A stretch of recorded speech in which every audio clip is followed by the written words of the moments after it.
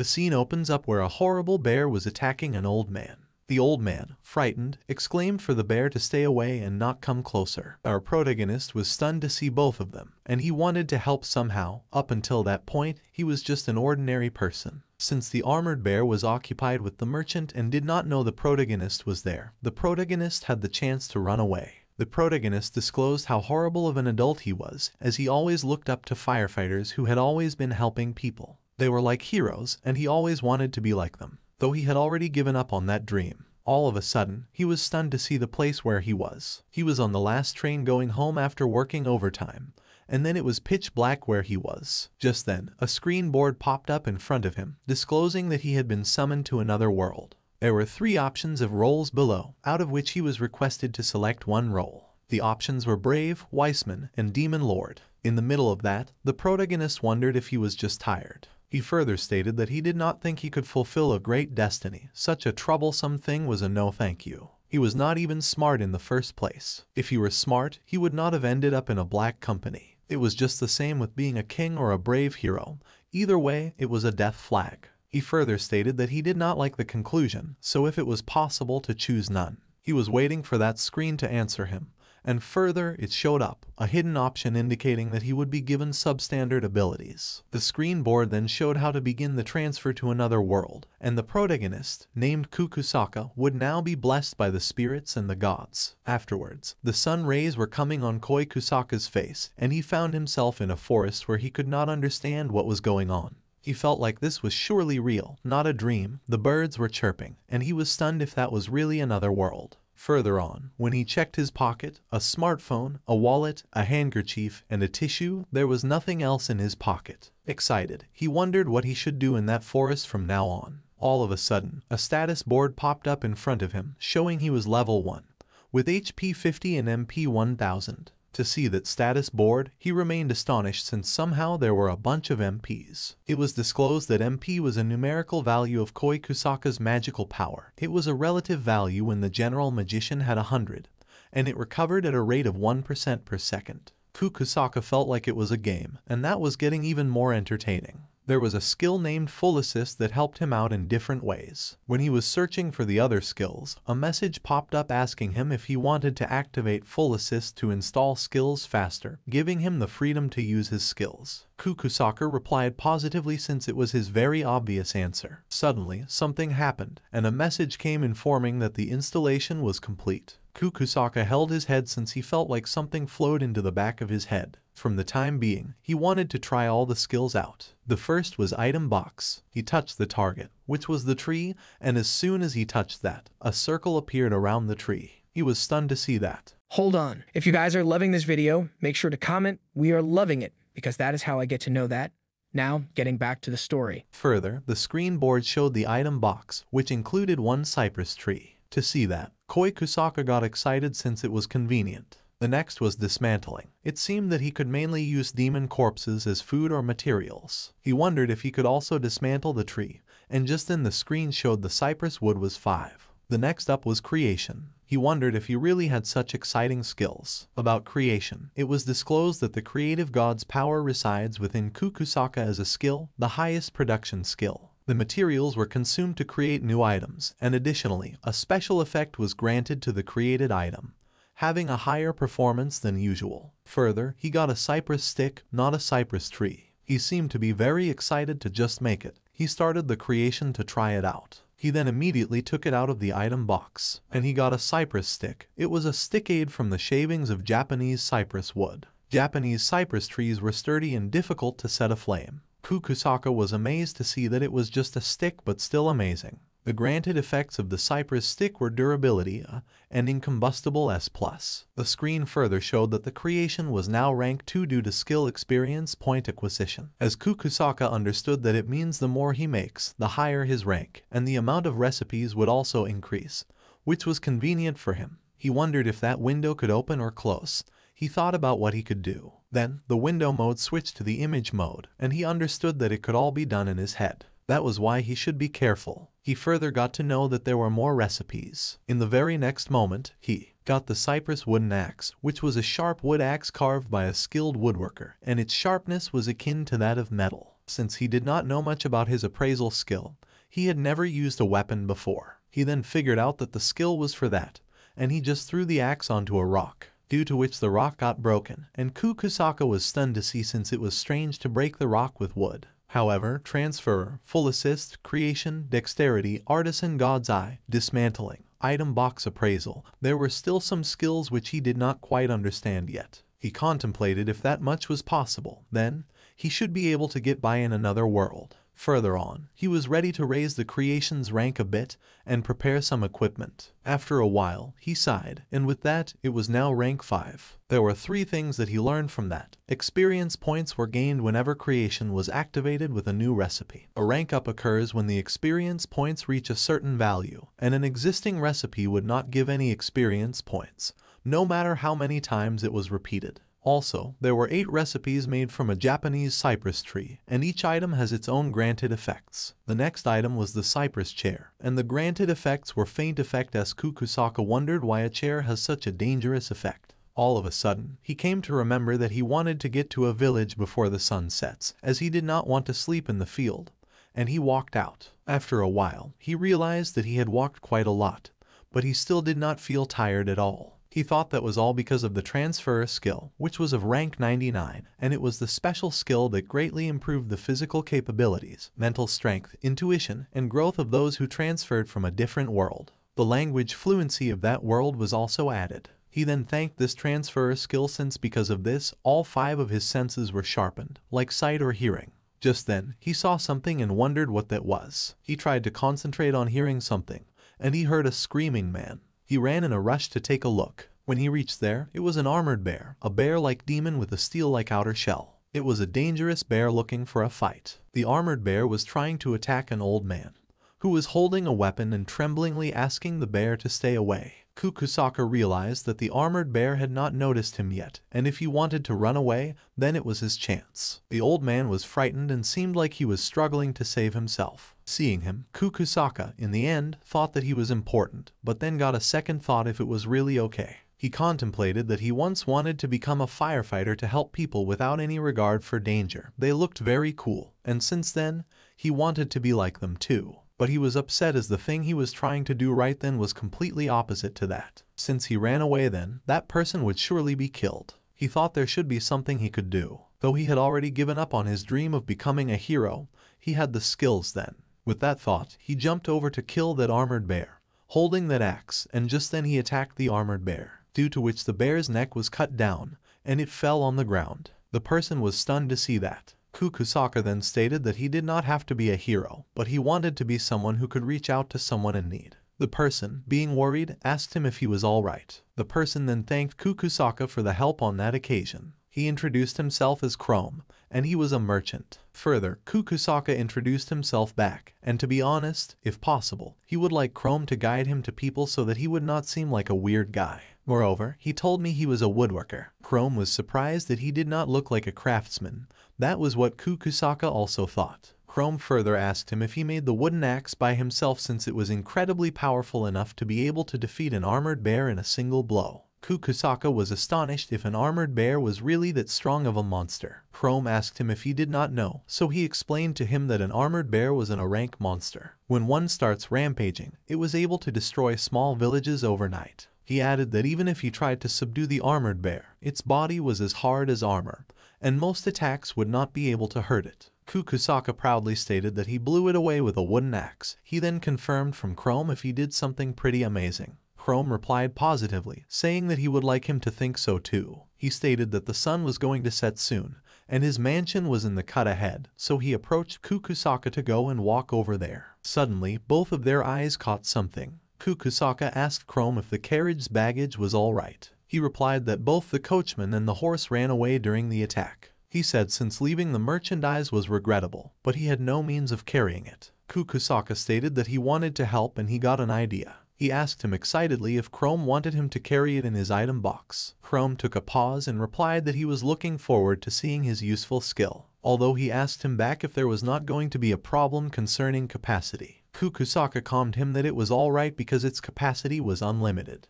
He then used his skill to put all that stuff in his item box. On the other hand, Chrome was surprised to see him. Further, he asked to bring that armored bear with him as well. Chrome, astonished, asked him if he was really him on the earth. Kukusaka chuckled. He stated that he was just an ordinary woodworker. Chrome commented that if he was ordinary, then the world would be ruled by woodworkers. Kukusaka disclosed that he had been practicing in the mountains until then, and that was why he did not understand common sense at all. Further, on the way to the city of Onin, Kukusaka tried to gather information under the pretense of he lived in the mountains and he was unfamiliar with common sense, since he was able to learn two things, talent type and intelligence type skills. They were present at birth and could never increase in number, and there was a limit of 3 skills per person. And the people of that world did not have the concept of what a level was. That was why, no matter how many monsters a normal person might kill, there was no explosive growth to be expected. Kukusaka's abilities were just abnormal, and it might be possible to aim to be the world's strongest as it was. He further asked Chrome, since there were monsters like armored bears along the highway, then why did he go without an escort? Chrome replied that it was rare for such a thing to come out. Besides, he did also hire escorts, but when the mercenary guild guys saw the armored bear, they ran away. Kukusaka wondered what a terrible story to leave the client. Chrome told him that he usually hires high-ranking adventurers from the Adventurers Guild,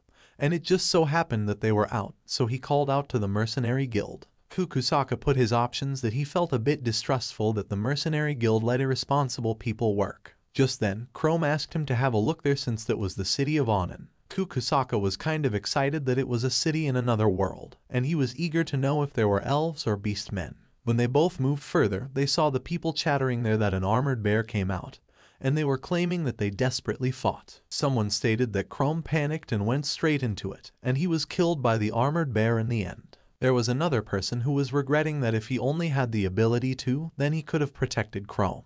To hear all of them, Kukusaka understood that those were mercenaries who ran away, and it looked like they were reporting a lie to save themselves from abandoning the quest. All of a sudden, the mercenaries saw Chrome, and they were astonished if Chrome was not killed. Chrome replied that he was alive, then introduced Kukusaka, who saved him. Kukusaka asked him if he was trying to shake him. The mercenaries were just staring at Kukusaka, so he decided to show the evidence. He smiled. He further introduced himself as a woodworker, and as he revealed that the armored bear had already been defeated. Someone stated that it does not seem like a lie, and there were other people who were chattering that Kukusaka's luck must be on the good side. Among them, one person asked the mercenaries, since they stated that Chrome was dead, so what was the meaning of that? They all started shuddering, drowning in the thoughts, and sweating all over there. Just then, Chrome disclosed that they did not fight the armored bear, even they abandoned him and ran away. The person understood that they have been telling lies since then, as abandoning a quest that endangers the people's lives was a great offense in this country, so he apologized for that, but he was going to have to bring them in. He further put out the ropes and asked them to show their hands, but one of those people seemed boiled with anger.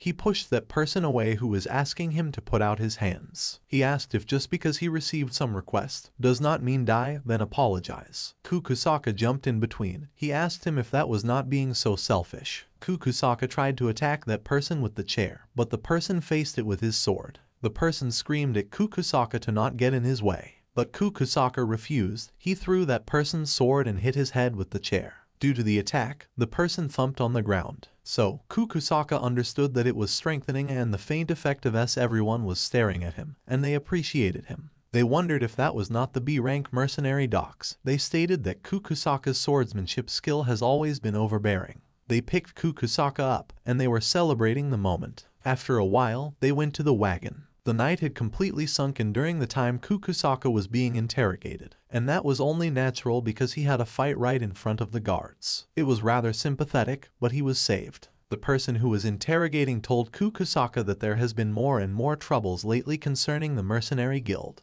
The Adventurers Guild was quite a well-regulated organization. Kukusaka thought if the Mercenary Guild was going to be alright. But keeping that aside, he was thankful to Chrome for being his endorser, as he was able to enter the city Onin safely. They were then on the way to his mansion right then. He was happy that he did not have to worry about an inn that night. Thereafter, Chrome told Kukusaka that they had arrived. Kukusaka was stunned that he was somewhat aware of it, but Chrome was seriously rich. When they were at the entrance, there were people standing side by side to welcome them. Chrome asked Kukusaka if they should go, and they went in. Further on, they had luxurious food. When he went into the guest room, it was just like a luxury hotel room. He rolled on the couch. He exclaimed blissfully that he did not want to go back to modern days anymore. He further contemplated that even if he was able to return to Japan, the only thing that awaits him was company life. He did not have a lover, and his parents have already passed, and if he was being honest, then he did not have any regrets in the world over there. He was amazed that the world was better, it was a lot more attractive. He pondered that it might be a good idea to travel freely and enjoy another world, so he decided to go find a place to stay the next day. In the next scene, Chrome and Kukusaka were having a conversation, where Kukusaka seemed stunned to hear that he was getting a month's worth of lodging. Chrome agreed with her and said that it was also the thank you for him who saved his life. He further asked him because it was hard to live in the mountains alone, so before anything, why did he not get used to that town while relaxing at an inn? He disclosed that it was also an inn owned by his company, so they could guarantee quality service. Kukusaka understood that Chrome was not just a merchant since he was the head of a large company called Scarlet Company. Kukusaka further disclosed that Chrome was just disguised as a merchant to remind him of the scene of being one. But it seemed like he was going to hand over the position to his son. Chrome exclaimed happily that the gods must have let him meet Kukusaka to serve as a retirement pay for him. Kukusaka replied that it was not a big deal, since it was just that he had nice skills. He clarified that it was not the outcome of his own efforts. Chrome then stated that he would like to give him a piece of advice as an elderly person. He said that there was a great contrast between drawing a good hand and using a good hand. He further revealed that there were countless numbers of people who were unable to make use of their skills for good. To hear that, Kukusaka remained astonished. Chrome added that Kukusaka was making excellent use of his skills. Furthermore, he saved his life, and he told him that he should be proud of it. All of a sudden, Kukusaka got that click into his mind. He thanked him and claimed that he would remember it. Chrome then asked him that if he eventually wanted to see the world then, it would not be best to register in the Adventurers Guild. He said that if it was his abilities, then it would be easy getting a high rank, and a guild card could also be used as a substitute for an ID card. Kukusaka replied positively that he would go register at the Adventurers Guild.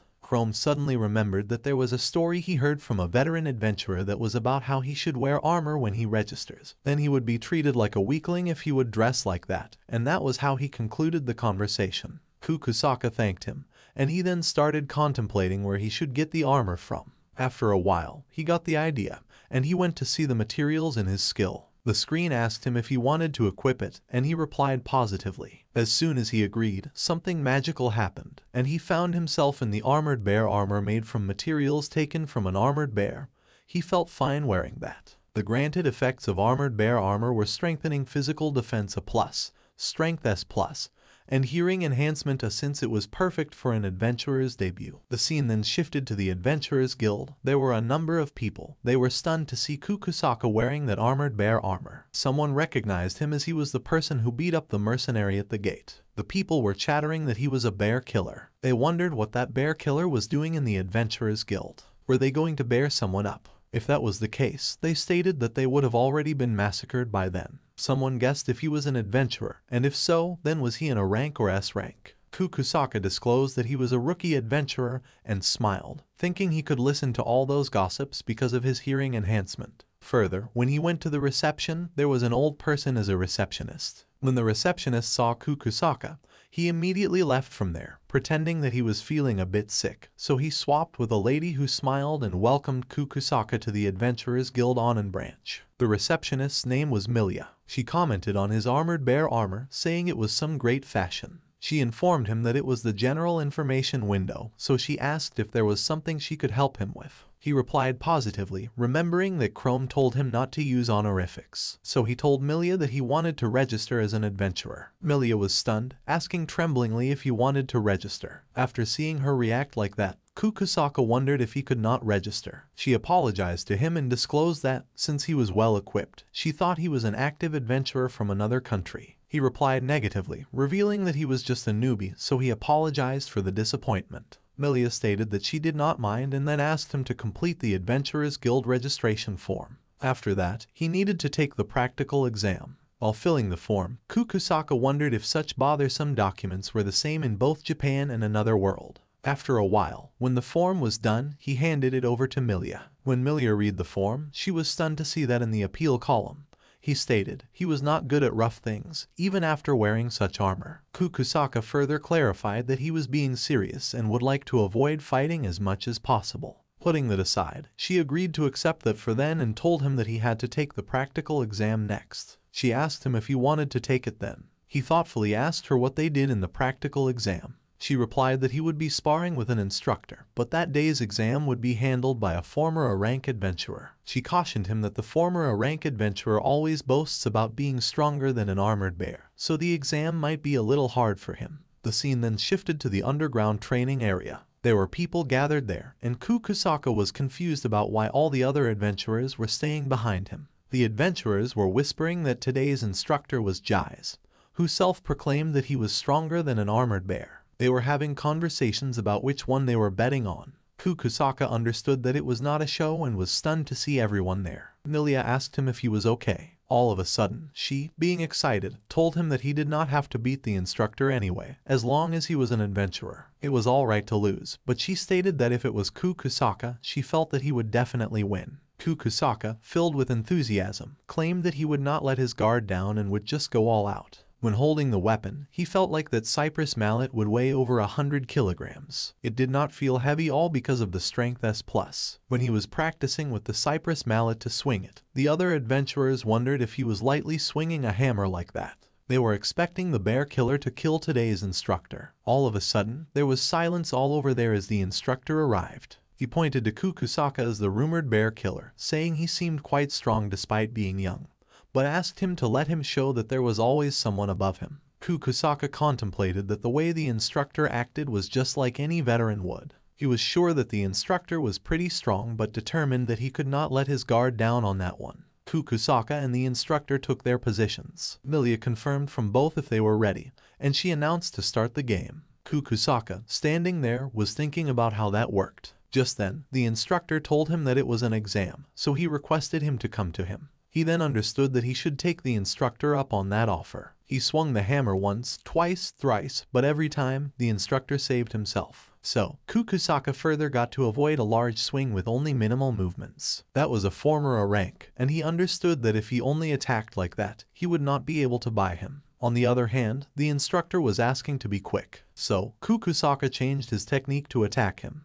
The instructor stated to Kukusaka that his attacks were too big, there were gaps everywhere, and it was hard to avoid with a mallet that heavy. Kukusaka still kept trying to hit him, and he was saving himself as well from the instructor's attack. The fight was getting intense, their both weapons were clanging one after one hits. Everyone was stunned to see that the weapon on the instructor got broken by Kukusaka, and just then, Milia ran in between them and asked to stop there. She further announced that the victor of that match was Kukusaka. The other adventurers were astonished. They wondered if he actually won against that instructor. It was not bad, and they were cheering him up. The instructor then came to Kukusaka to accept his loss and to appreciate him. Kukusaka thanked him, asking, being worried, if he was hurt. The instructor replied negatively.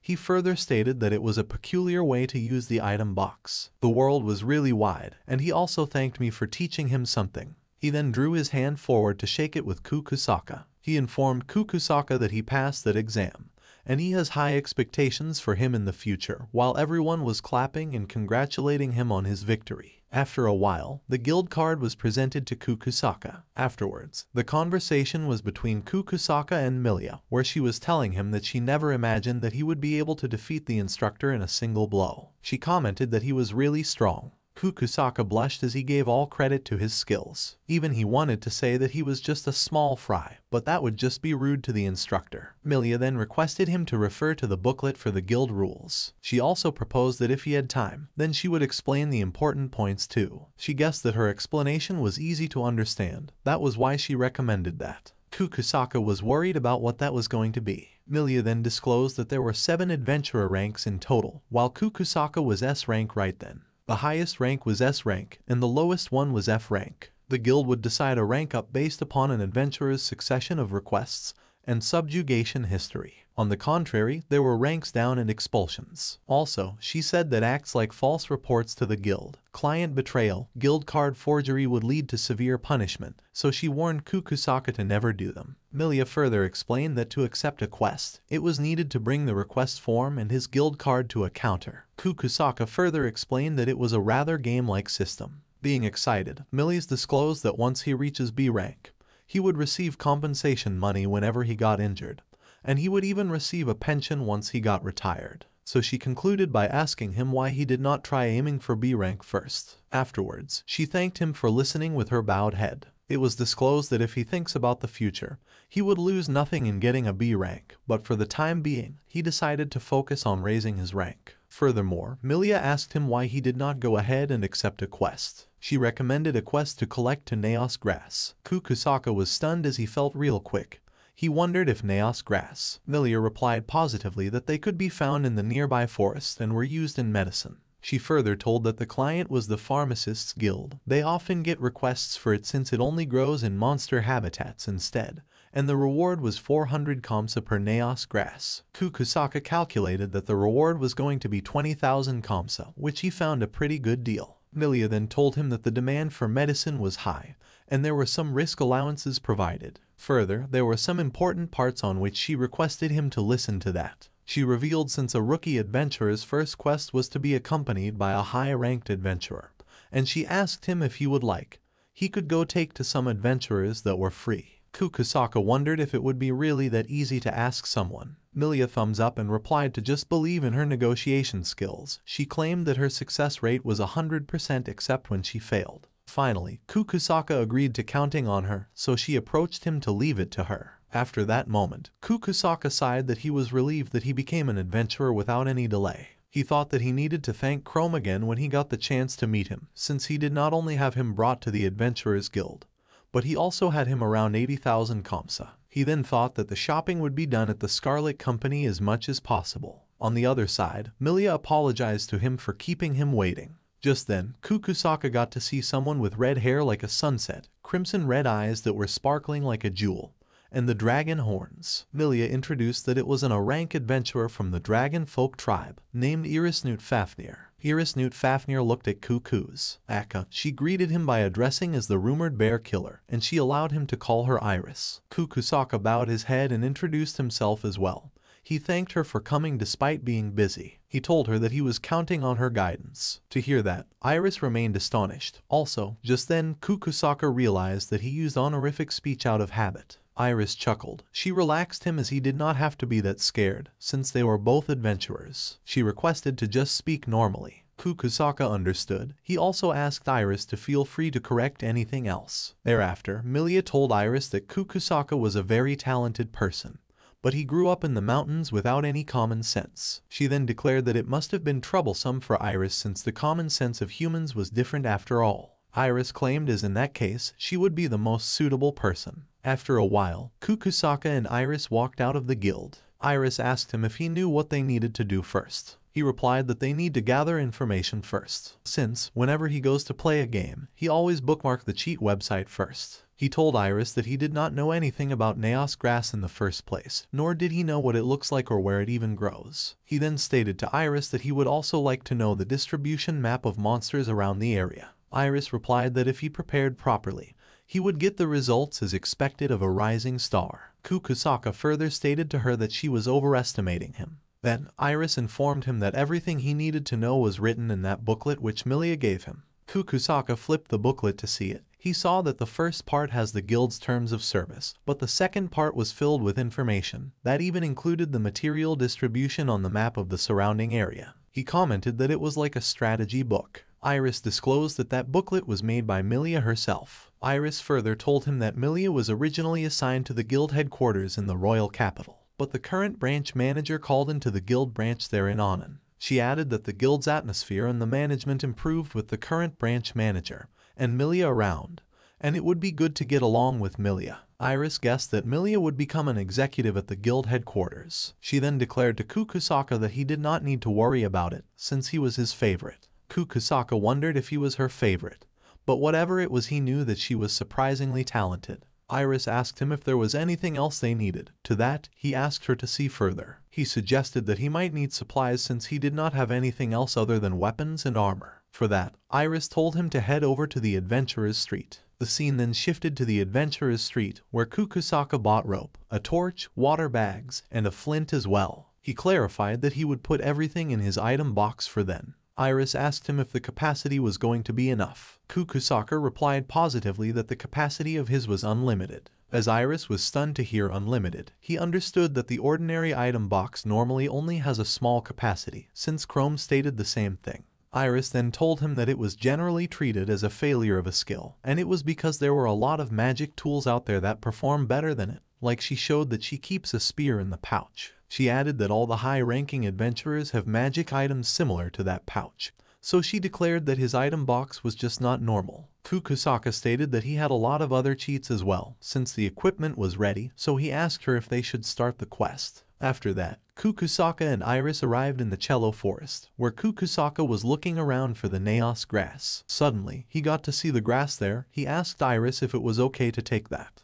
She replied positively, and she asked him just to be careful when he was pulling it because it roots itself, and the leaves would shred off if he slid his hands on it. He guessed that he would need a scooper, but he refused and got another idea. He sat down close to that Naos grass. Iris wondered if what was wrong. Since he did something, Iris was astonished to see that he successfully collected the Naos grass. She shockingly asked him what he did. He chuckled. He told me that it was just a little use of the item box. He explained that he took the buried Naos grass into his item box, as by using that, he did not have to pull it out, so the collection became easier. Iris stated as she thought that it was just a miss of a skill, but to think that it could be used like that.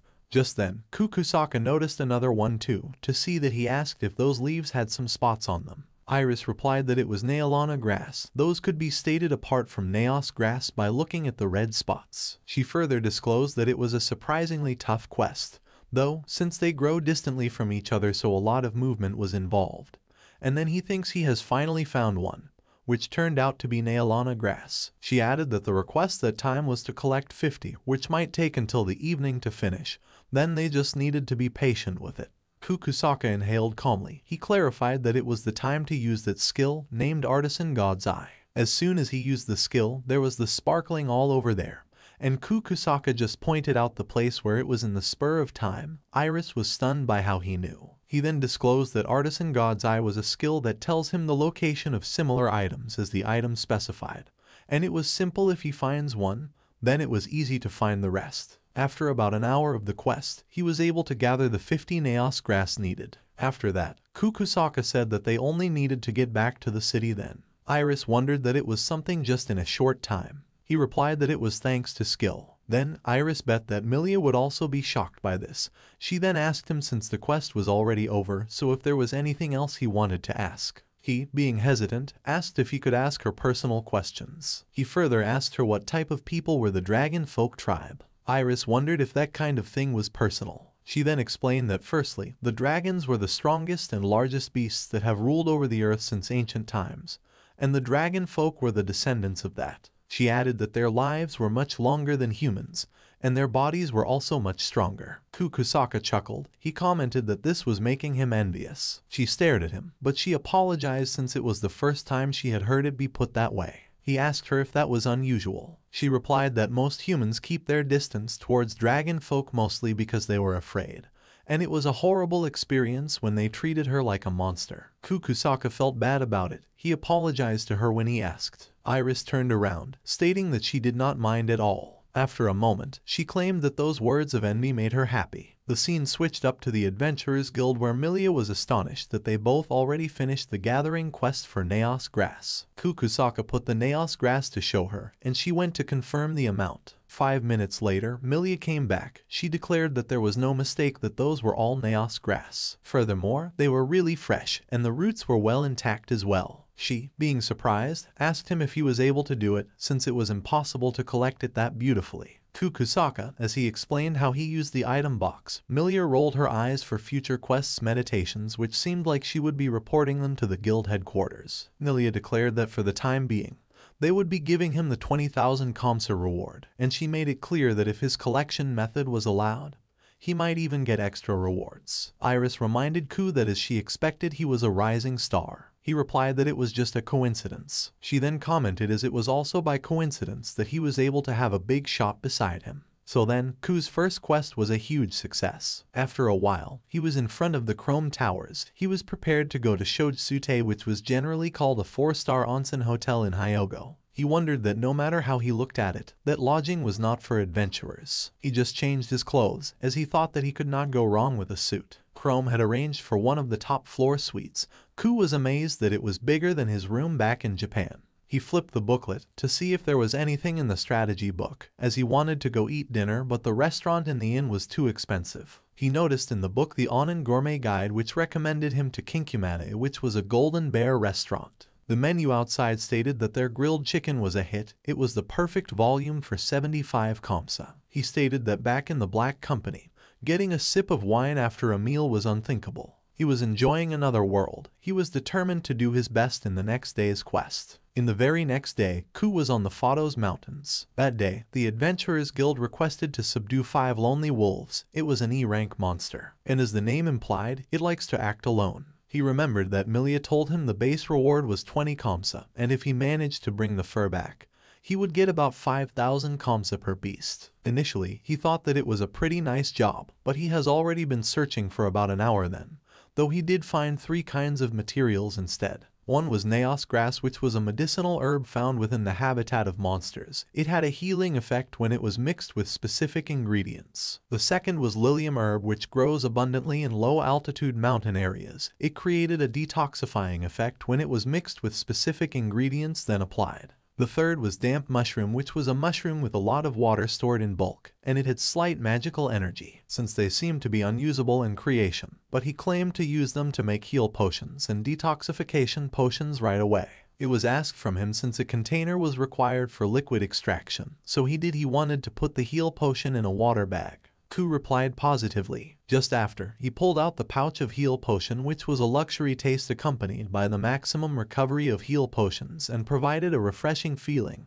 Its granted effects were increased recovery amount and increased recovery speed. Ku guessed that it was probably an elixir. He opened it to take a gulp. It tasted like mint. It somehow reminded him of the company troop that kept cheating on sleep with mint tablets. Next up were the detoxification potions, which immediately nullified mild to moderate poisons. It had an elegant fragrance and taste while balancing sourness and fruitiness, and its granted effects were delicious, enhanced detox effect, and enhanced detox speed. To Ku, it looked sort of something like a mouthwash. He took another gulp, but it does not seem that appraisal would lie about anything. That luxury grape juice was surprisingly good. Just then, a sound came of growling. There was a wolf roaring there. Koi clenched his weapon and exclaimed that the guy was a lonely wolf. The lonely wolf was a wolf-type monster that prefers loneliness. They make a pair during the estrus cycle, though they run away once the female is pregnant. Ku thought, why should he run away? He claimed that he would not even bother to comment on it since the target came to him, so there was no way he could let that one go. Further, he was ready with the weapons to face the wolf. As soon as the wolf jumped over, he swung his sword, and it led to a swift cut,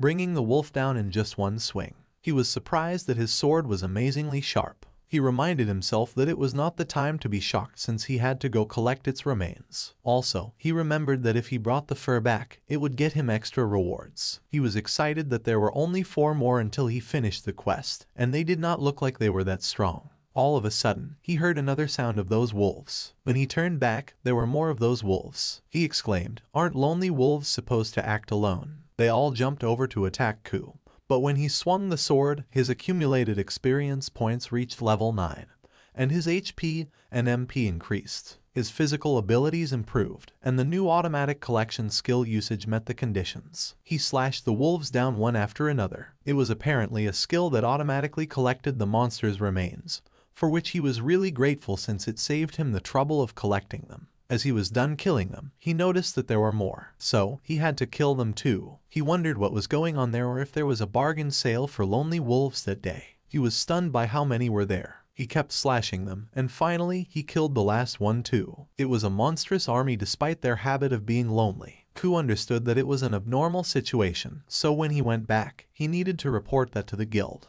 Observing the surroundings, he remained stunned to see that there were more. This time, it was the lonely wolf female, a wolf-type monster that prefers loneliness. They make a pair during the estrus cycle and prey on males when pregnant. Ku screamed that this was why the males were running away. He could not say that he was not responsible for that situation, but he attacked the lonely wolf female, claiming that he would not fall prey to her. After that, his accumulated experience points reached level 16. His HP and MP increased, along with the improvement in physical abilities. It was also disclosed that his level went up by a lot that day. He contemplated if his skills would increase with his level from now on. If that was the case, then he declared that he was looking forward to it. When everything was done, Ku thought about whether he should rest his body after lunch. Just then, he saw two other people, a girl and a guy, panting there. Ku asked them if they were all right, as they looked like they were in a lot of pain. Both of them were stunned to see him. The guy tremblingly guessed if that was the armor who killed the bear. Ku introduced himself and told them he was an E ranker. He allowed them to call him Ku if they wanted to. The girl seemed scared and shuddering. Ku asked her what was wrong. She stammered that it was best to go down the mountain as soon as possible. Ku could not figure out why, so he asked them if they were attacked by armored bears. The girl was shivering. She said that it was something else, something that looked like a giant spider whose size made it quick, and they could not even catch their breaths. She guessed that it was a black spider. She further added that a black spider was a dangerous monster, and if it was really one of those, then it should have been deeper into the mountains. Although it seemed like it came out around there that day. Ku heard that they both were E-rank adventurers, and it looked like they were in Fado's mountains for a gathering quest, a decent job with what should have been low risk. But then, they unfortunately met a black spider, and that thing was not something that rookies could face easily. The guy said that they did come across an A-rank adventurer by chance, and the girl guessed that it was a dragon folk woman. She believed that her name was Iris. Ku was stunned to hear about Iris. It was revealed that the black spider was an A+ rank monster, much more horrifying compared to an armored bear. The girl was crying terribly, claiming that they owed Iris a great favor for protecting them. Ku wondered about that. Although he heard that the dragon folk were much stronger than humans, he did not even know if Iris was still alive. He further asked those guys if they remembered where the black spider was. He requested them to tell him the fastest way to get there. The guy showed him over there, but he was stunned if he was ready to go there. Ku replied that he was going to find Iris, and he asked both of them to go back. The guy tried to approach him, advising not to go since it was too dangerous. Ku calmed him down, as it was all right. It was not like he was going to fight the black spider alone. The girl understood Ku. She told they would go ask for help from the guild. She requested him to take care of Iris for her. The guy was getting anxious if they were really going to stop there. The girl replied that she could hear the voices of the spirits. She suggested that they should just let Ku go as it was. Ku knew about the spirits from anime and games, but he asked the girl what the world's spirits were like. The girl explained that the spirits were invisible beings that held power over various natural phenomena. She disclosed that she had the skill spiritual guidance, and sometimes the spirits came and called out to her. The guy added that spirit guidance has helped them many times up until then. He stated to Ku that he could not stop him, but he requested him to not overdo it. The girl then requested Ku to be careful, and she gave blessings too. Afterwards, Ku ran out in a rush from there to save Iris. The armored bear armor's skill, named Hearing Enhancement A, got activated. He was praying for Iris to be alive. He was worried that he might be too late, but he tried to calm himself down. He thought she would be alright. If that was her, then he was sure she would be fine. He thought he was a calm and collected type of person,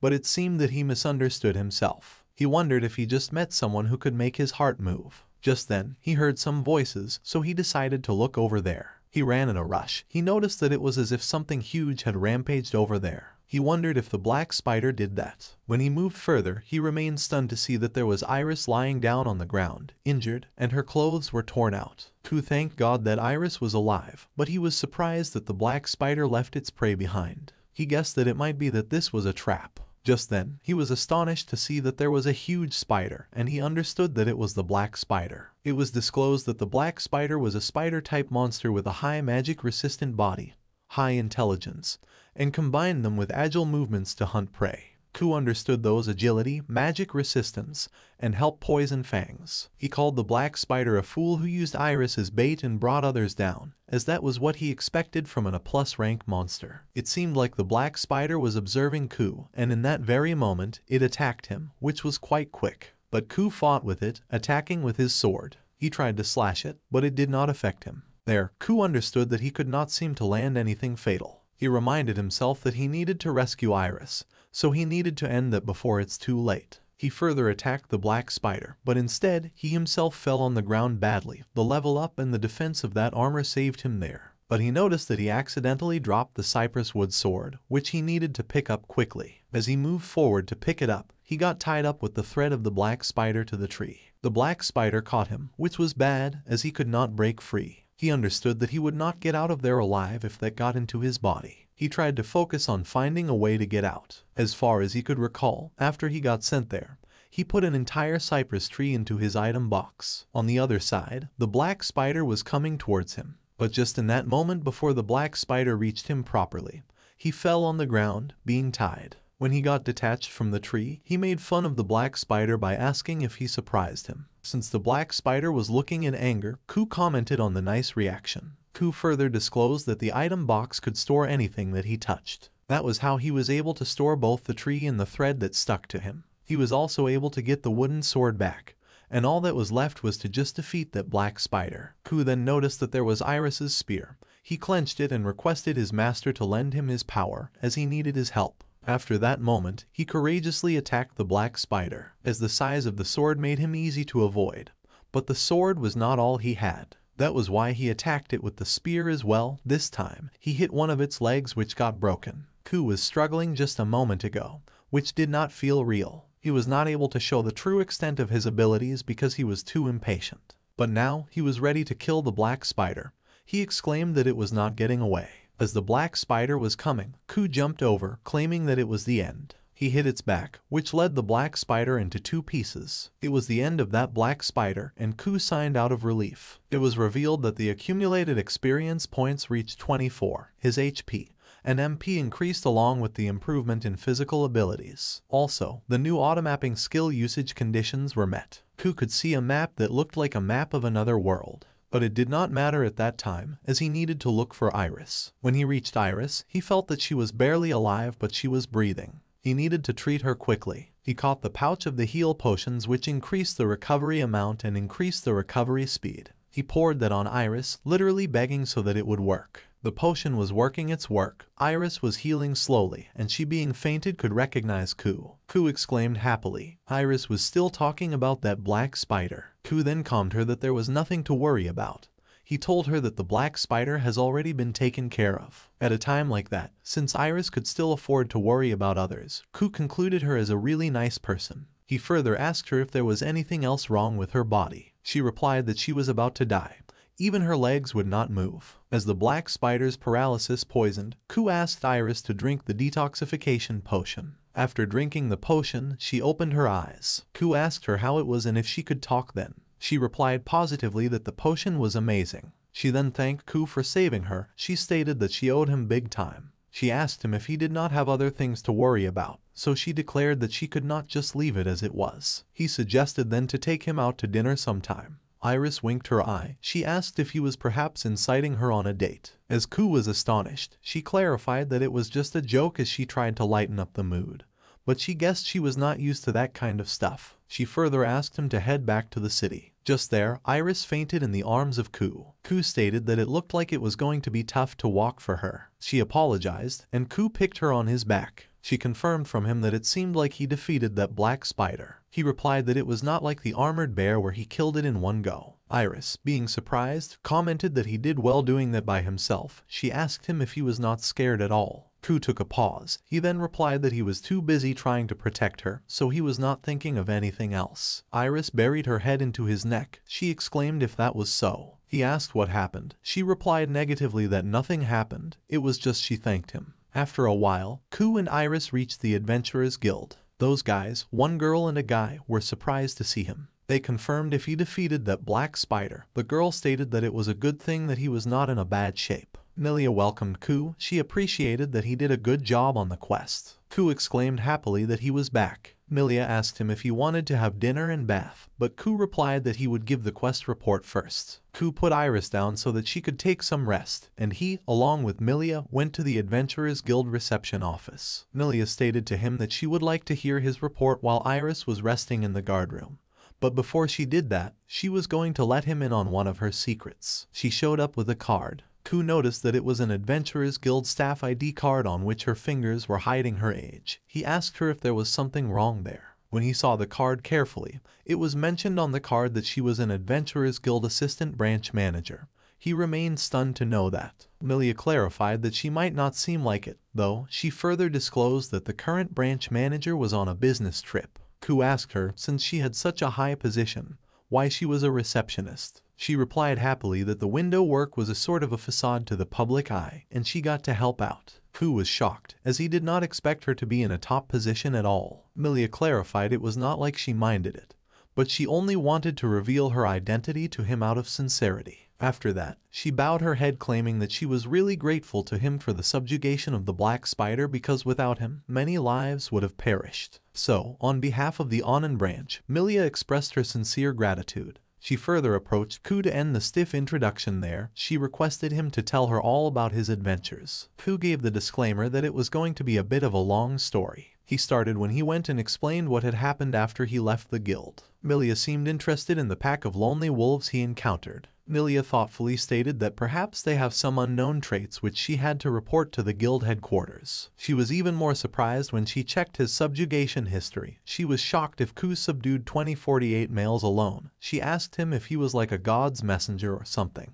Ku replied that he was still him, and it went smoothly since those two briefed them on the black spider. Milia asked him what he used to cure the black spider's hemp venom, since a cure for it does not exist yet. Ku thought about how he should put it. He then explained that he made a potion and gave it to Milia. He handed the potion over to them so that they could recreate a cure for the poison. It looked like the Onan branch management would have a meeting by the next day. They stated that they should raise his adventurer's rank in the evening. After all, he defeated an armored bear and a black spider. Moreover, Milia declared to give the rewards for subjugating monsters that were a rank or higher, and she said that the black spider should be worth about 5 million kamsa. Ku was stunned if that 5 million was not too much. Milia replied that usually a subjugating team with a rank adventurers would be formed, so the reward would have split. Then, if Ku thought about it, when they got to the city's entrance, there were a bunch of adventurers there to rescue them. All of a sudden, he remembered about Iris.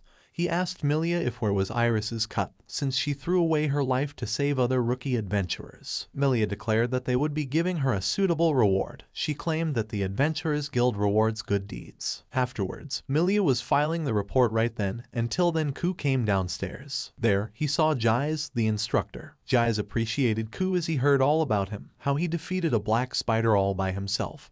And that was the talent that comes every 100 years. Ku replied that he was selling him too high over there. Jais then asked him if he was free for right then. He replied negatively as he had to go eat dinner outside and return to the inn. Jais became happy to hear that good news. The scene then shifted to Kinkumade, a Golden Bear restaurant. When Ku entered there, the people were screaming out that they were waiting for their one's hero, the bear killer, and someone corrected that they should call him from then on Spider Killer. Ku seemed to be very proud of himself. He took a seat and grabbed his drink. He was enjoying his drink with others. Just then he realized that the city made him feel like he was already one of them. It was 11 p.m., and when Ku turned back, he saw that Iris had appeared. Everyone started to look at her. Ku contemplated if humans really avoid dragon folk, and if there was something he could do about that. At that very moment, a person fell into Koi's hand. Ku announced that Iris was coming. She was the one that saved them from the black spider. Both those guys, a guy and a girl, bowed their heads in front of Iris and thanked her for that day. Iris remained stunned. Ku also thanked her for her work. Then, keeping the work aside, he offered her a drink. After that moment, Ku grabbed everyone's attention to announce that he was not the only hero for that day, as Iris single-handedly went up against the black spider so that those two could run away, so he asked everyone to toast to her bravery. Furthermore, all the people cheered in the name of Iris. It seemed like Iris was happy and glowing thereafter. Through that, Ku hoped Iris could start to become accepted. It had been 10 days since then. Ku had become accustomed to living there in Onan, although there were some slight adjustments. First was his adventurer rank.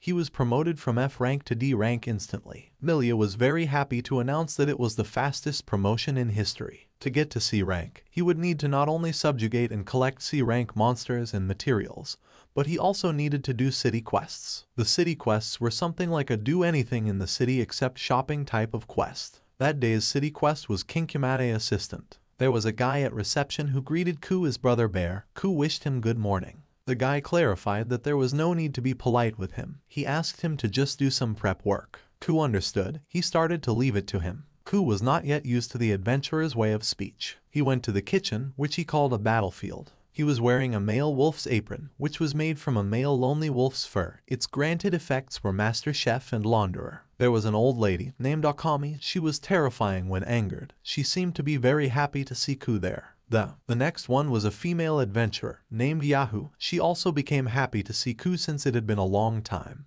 After a while, Ku got to cook there, and he had never cooked for himself back in Japan. He cooked the meal, and in the spur of the moment, he just finished that. It was all thanks to dexterity and master chefs. He prepared the lunch sandwich, which became Kinkumate's new menu item. They further showed it to the shop manager for his opinions. The manager commented that he already knew his brother Bear. Ku was incredibly efficient. He also declared to give him a nice extra for the quest reward. Koi was surprised, but he stated it was fine. The manager insisted on him since good work means good money. That was what a man's worth was. When Ku tasted the sandwich, the manager asked him if it was too spicy for him. Koi replied as that sandwich was something he would like to share with his company's management team. The second matter he had was help with the city wall expansion. Due to the increasing population and the condition of the existing wall, it was demolished and was undergoing renovations right then. That was the 5th quest that day, which I personally asked for. Just then, a guy came who asked Ku to hold there. He clarified to Ku that he would be counting on him again that day. He was a dwarf planet on-site supervisor who was holding the hammer in his hand. It was told that dwarves were cheerful people who excelled in manufacturing jobs such as blacksmithing. Ku's job was to clear the debris from the construction. He put them away in his item box. As soon as he finished his work, everyone was applauding for him. After that, Ku hurried over to the east side of the city where the dwarven workshops were. Further, Ku brought them the bricks from the construction site. After that, the persons over there offered some little drinks before going back to work. Someone showed he got some good booze over there, but Koi denied as he was in the middle of the quest. He thanked them for their generosity. With that, the quests for that day were over. He then went to the guild to report his results, and the rewards were then transferred to his account. From there, Milia went out from the guild. Just then Iris came to Ku appreciating his work. She asked him if he was done for that day. He replied positively. He asked the same question. Iris found it a coincidence since she was also done for that day. She asked if he had any plans later, along with that she proposed to him for dinner together. Ku replied that he did not feel like eating meat that day. He agreed for beef, but a big no for chicken. She then took him to a nice place. Ku wondered as she had been inviting him to dinner almost every day. After a while, when they arrived at the restaurant, they ordered the beef stew. Ku gave a compliment that it was delicious, and no complaints remained there. To know that, Iris was glad that he liked it. While having the meal, Iris asked Ku why he came to that city. He did not reply exactly but stated it just happened. He asked her why she came there. She looked at him weirdly. So, Ku understood. He relaxed her that if it was difficult for her to talk about it, then it was better to just forget about it. She refused that it was not like that. She revealed that it was stated there was a huge underground city buried underneath Annan, and she was there to look for the ruins of an ancient civilization. It was disclosed that long ago, a highly advanced magic civilization once existed on that continent. Life, apparently, was much more prosperous back then, and they were not threatened by demon beasts. The ancient civilization had eventually perished, but that had left traces here and there across the continent. Recent investigations foretold a large underground city located somewhere near Annan. Ku then asked Iris if that was what she was searching for. She replied positively. Ku stated an ancient civilization, speaking of highly advanced ancient civilization, as it was a common other-world setting. He added if there was got to be some ancient superweapons just resting in the ruins. Iris said that she had clues on it. There was a fair amount of poems and documents about it. She further stated though, she still did not have a precise location of it. Ku excitedly exclaimed that it was kind of interesting. He did not think he had it recorded on automapping. Iris then asked what that was. Ku explained to her that it was a map of the area, and he asked her if she wanted to look at it together, to which she agreed. They both then looking at the map. Iris pointed out on there. Meanwhile, Ku was thinking something. She asked him if what was the matter, but he replied negatively. Ku further asked Iris to show him the location of the underground city. Iris replied if it was that easy, then everyone would know where it was. Koi took a pause, and after a while, they successfully pointed out the underground city number 0 entrance. After seeing its location, Ku asked Iris since it was inside the cello forest, if they could trust it. He further asked her what she thought. She replied it was amazing that they found where the underground city was. Ku asked her if she wanted to go try and see it the next day, and she then replied positively. The scene shifted to Cello Forest. They were searching for the place according to the map. When they arrived there, they were surprised to see that nothing was there. Ku stated that even though he made equipment using the materials which he got from the Black Spider, he guessed that he would not be able to use them that time. He was wearing the Black Spider Gauntlet, whose granted effects were Magic Absorption and Black Spider's Thread X. Iris went near the cliff. She asked if there was a hidden door somewhere on that cliff, and they should look around for a bit. Ku tried to check it with the punch. He also agreed that there was something, and he further tried to displace it, since he had super strength, but it still would not budge. Iris gave him an idea of how to put it in his item box. He instantly agreed with that. He touched the cliff, and they were surprisingly looking at it. After a moment, a door appeared. Ku was stunned if that was the entrance to the underground city. When he touched that, he felt its warmth. He asked if that was perhaps orichalcum, and they both wondered to think of it. Iris stated that orichalcum was another fantasy staple. She wondered if that was there since orichalcum was a very rare metal. It had the best anti-physical and anti-magical defenses of its class, but the processing techniques for it had been long lost. They both thought that it had to be the entrance, but they wondered if there was a doorknob, so how are they going to enter? There was something written on it which stated, "Thy whom whence from the farthest, art thou blessed by thine spirits." Ku asked what that meant. Just then, it was stated that the status check was completed, and someone welcomed Ku to Underground City number 0, in order to judge the validity of granting master rights for the underground city. In the very next moment, Iris screamed out at Ku behind them a provisional trial should be initiated. And there, an orichalcum golem appeared. It was an ancient large humanoid magic weapon. It was equipped with orichalcum armor and a rapid-fire laser cannon located on its eye. Ku was smiling to see that, while Iris stated since it was made from orichalcum, so she found that quite unpleasant to deal with. The orichalcum golem stated that the target confirmed, and it was initiating elimination. Iris then told Ku that she was going to act as a decoy, so she requested him to escape. Iris disclosed that an orichalcum golem was an S-rank threat, which was 1 rank higher than a black spider. She added that she fought one once, and it took 20 rank adventurers just to barely beat it,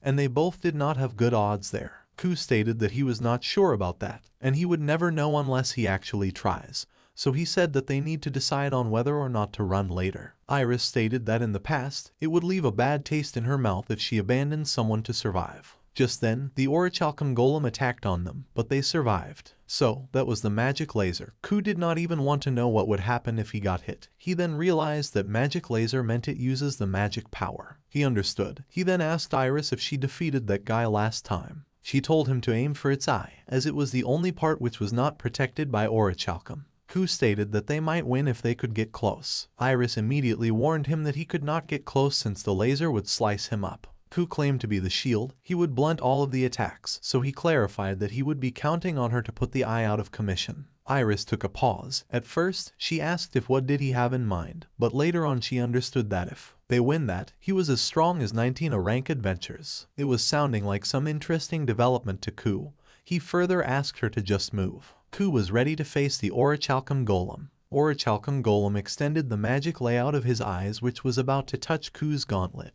But before it happened, Ku punched it back by using the Black Spider Gauntlet's granted effect of magic absorption. He then decided to just keep absorbing that magic laser. Ku understood that his idea would work. He paid attention to his magic laser. Just then he asked Iris to attack on his eye. She successfully attacked its eye, and it was collapsing down. Ku exclaimed that he would not let him go. He tied him up. Ku did not just absorb that guy's magic power, but also used that magic power to convert it to thread, which was Black Spider's Thread X. The orichalcum golem was then tied up, and Ku was attacking on his eye with his sword. His eye got damaged, due to which he collapsed down. Iris wondered if they won since the orichalcum golem was powered off. Ku's accumulated experience points and reached level 38. His MP and HP increased along with the improvement in physical abilities. The provisional trial had been terminated.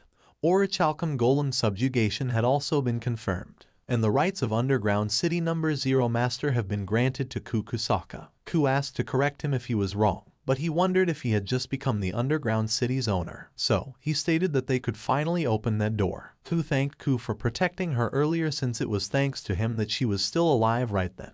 Ku replied that he should be the one thanking her there, as he would not have been able to do this alone. Iris claimed that she could not have done this alone either, but they work well together. She wondered as no one knew they could make a great team. Ku took a pause. He further asked to let go. The sound came which stated the magic pattern verification completed. It welcomed Ku, addressing him as master. They both opened the door to the Underground City number 0. Ku was then looking at the automatic collection and the item box. Iris asked him if he was perhaps a transferer. Koi remained quiet. She further stated that there was a legend passed down among them dragon folk, a bizarre entity from a distant land that started to possess an excessive amount of skills. Ku replied that it might make sense. He disclosed that he was indeed a transfer, but he requested her to keep that as a secret. She agreed, but she was wondering if he could tell her more about it, like what kind of place his hometown was or if it was probably not on that continent. Ku took a pause to contemplate what would happen if he stated that he was from another world, and if she would even believe him to begin with. He broke his silence. He replied that it was the farthest place one could never imagine, so he asked to just keep it at that. Iris apologized for asking, and she asked her to just forget about it. Ku refused that it was not like that. He clarified that it was just that it was hard for him to explain it. Iris understood him since she could not go back to her hometown as well, so she guessed the feelings of theirs were mutual. Koi then apologized to her for all the secrets, but it was all okay for Iris. She declared that she already knew that he was someone she could place her trust in. Keeping these things aside, Ku asked her to have a look over there. It looked like this lengthy tunnel was about to end. They both looked at each other and they sprinted there. They were then out of the tunnel, and they wondered to see there, since they went to where the underground city was. Ku stated that it was more or less underground. All of a sudden, they heard some rustle over there. Ku and Iris were ready to just face whatever it was. Just then a slime appeared there. The slime told them that they got it wrong, as it was claiming it was a bad monster. It further added that it was not even a monster. It was disclosed that it was helper slime. Ku wondered if that slime was part of the place's staff. He added that it does not look like an enemy. Iris, being confused, agreed with him. The slime stated that they scared her for a second. It further greeted Ku, addressing him as the master. It introduced as they were the helper slimes. Ku was surprised if it just stated they. Just there, a lot of slimes appeared there. They were created just for the master's sake, and they have been waiting for 4,000 long years for him. The slime started to tell Ku as one of them asked to leave chores to it, as it was also a great builder. Someone claimed that it could work in the fields and tend to the livestock. Another offered to call them wherever he was in a pinch. All the slimes were requesting Ku to take care of them, and he happily agreed. On the other hand, Iris was enjoying seeing them. She was rubbing the slime, which causes tickling. Ku asked her what she was doing. She covered her face out of shyness. He asked her if she liked the cute things by any chance. She replied positively, as she could not deny that. The slime asked Ku if he wanted it to explain the underground city to him. He replied positively. The slime explained that the place they built underground is a sanctuary in case the need ever arises. It added that it might be a grassland for them, but they claimed to erect a city soon. It asked him if it was the perfect time to bring their operations to a close. It was further disclosed that the full assist had established a link to the underground city's mainframe. The status check completed, and the hidden conditions were met. Also, the creation skills effects have been expanded. Ku suddenly felt some energy inside him.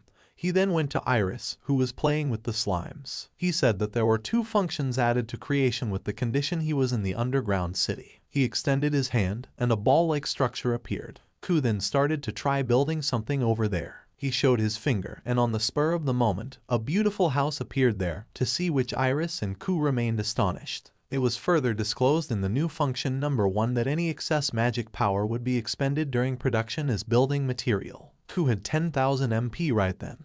His MP recovered at a rate of 1% per second, so the extra MP added after it hit 100% would be used as materials. But he would get 5 building materials per second. The slime excitedly exclaimed that the underground city was still far from complete, and that was why they were glad that you would be constructing a magnificent city. It was sure that the underground city would prove itself useful in the future. Ku replied to the slime that he understood what it was trying to say, but the city would have to wait for a bit. As far as Ku felt, he knew that the remains of an ancient civilization that was still functional was a huge archaeological discovery. So, even after that, he asked if it would be alright for them to do whatever they wanted to. Iris suggested Ku report that matter to the guild at least once. Ku contemplated that he should use the 3 principles of the working class: report, inform, and consult, for which they left the place with giving hope to those large groups of slimes that they would return to build a comfortable place for them. Hence, they returned to Onan for the time being. While they were on the way, Ku was thinking that he could have taken at least one of the slimes home because there was something that was preventing them from leaving for him. Ku and Iris arrived at the Adventurous Guild, where Ku asked at the helping window for Milia. The lady who was attending them told them that Milia had to attend an emergency meeting as a proxy to the branch head, which was why she was not there. The lady further stated to Ku that if he had any business with her, she could put forward a word for him. Ku replied that it was unnecessary since there was a matter he only wished to report to her.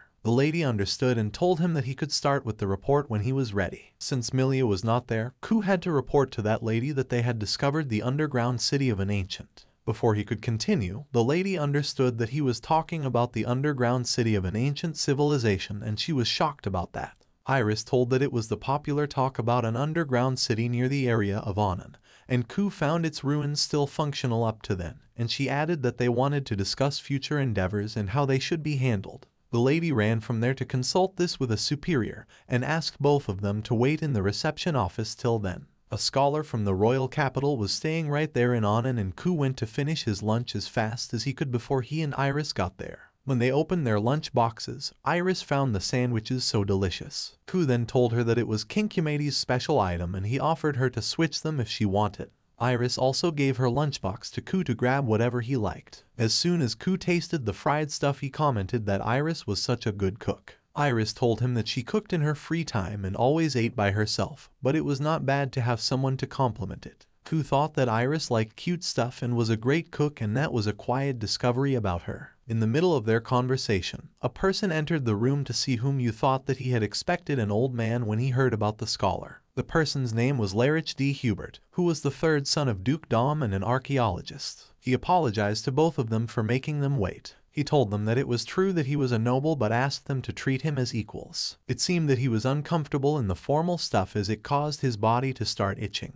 Thereafter, he asked Ku and Iris to tell them about the entire underground city matter. In the next scene, the three of them walk out to visit an underground city. When they arrived, Larich touched the door, which was of orichalcum, and he was amazed to see the size of the door. It had a divine luster that made Larich want to slather his tongue all over it. Iris was surprised to see his reaction like that. Ku used his magic pattern to move ahead, and as soon as they entered, the head of the slime group welcomed Ku by addressing him as master. Upon hearing that, Larich was shocked. Ku then realized that he had not told Larich about that yet, although he told him that he found this place through auto-mapping, and Larich came with Iris and Ku to see if it was real. When Ku told Larich that he and Iris defeated an orichalcum golem, he was in disbelief and completely dumbfounded by it before even going inside yet. Larich wondered if to find himself in the underground city for real. He could smell the grass and feel the breeze of the wind, and there was not even a speck of an underground environment. He was astonished that the environment was beyond the imagination by which the history of archaeology could change forever, and he took out his diary to write down the contents for his thesis. One of the slimes then came forward and introduced itself as a helper slime, which shocked Larich because he knew that the helper slimes were ancient magical creatures. The helper slimes asked him if he already knew about that. He replied that he was an expert on ancient civilizations, so it was obvious that he knew everything about them. Initially, he thought that they were a hoax, but he was surprised to see that they existed. After that, Larich noticed a magnificent house there, and he asked the helper slime if it built that house. The helper slime replied negatively and told him that Ku built it in an instant. When Larich confirmed it with Ku, stated that the master of that place could build almost anything.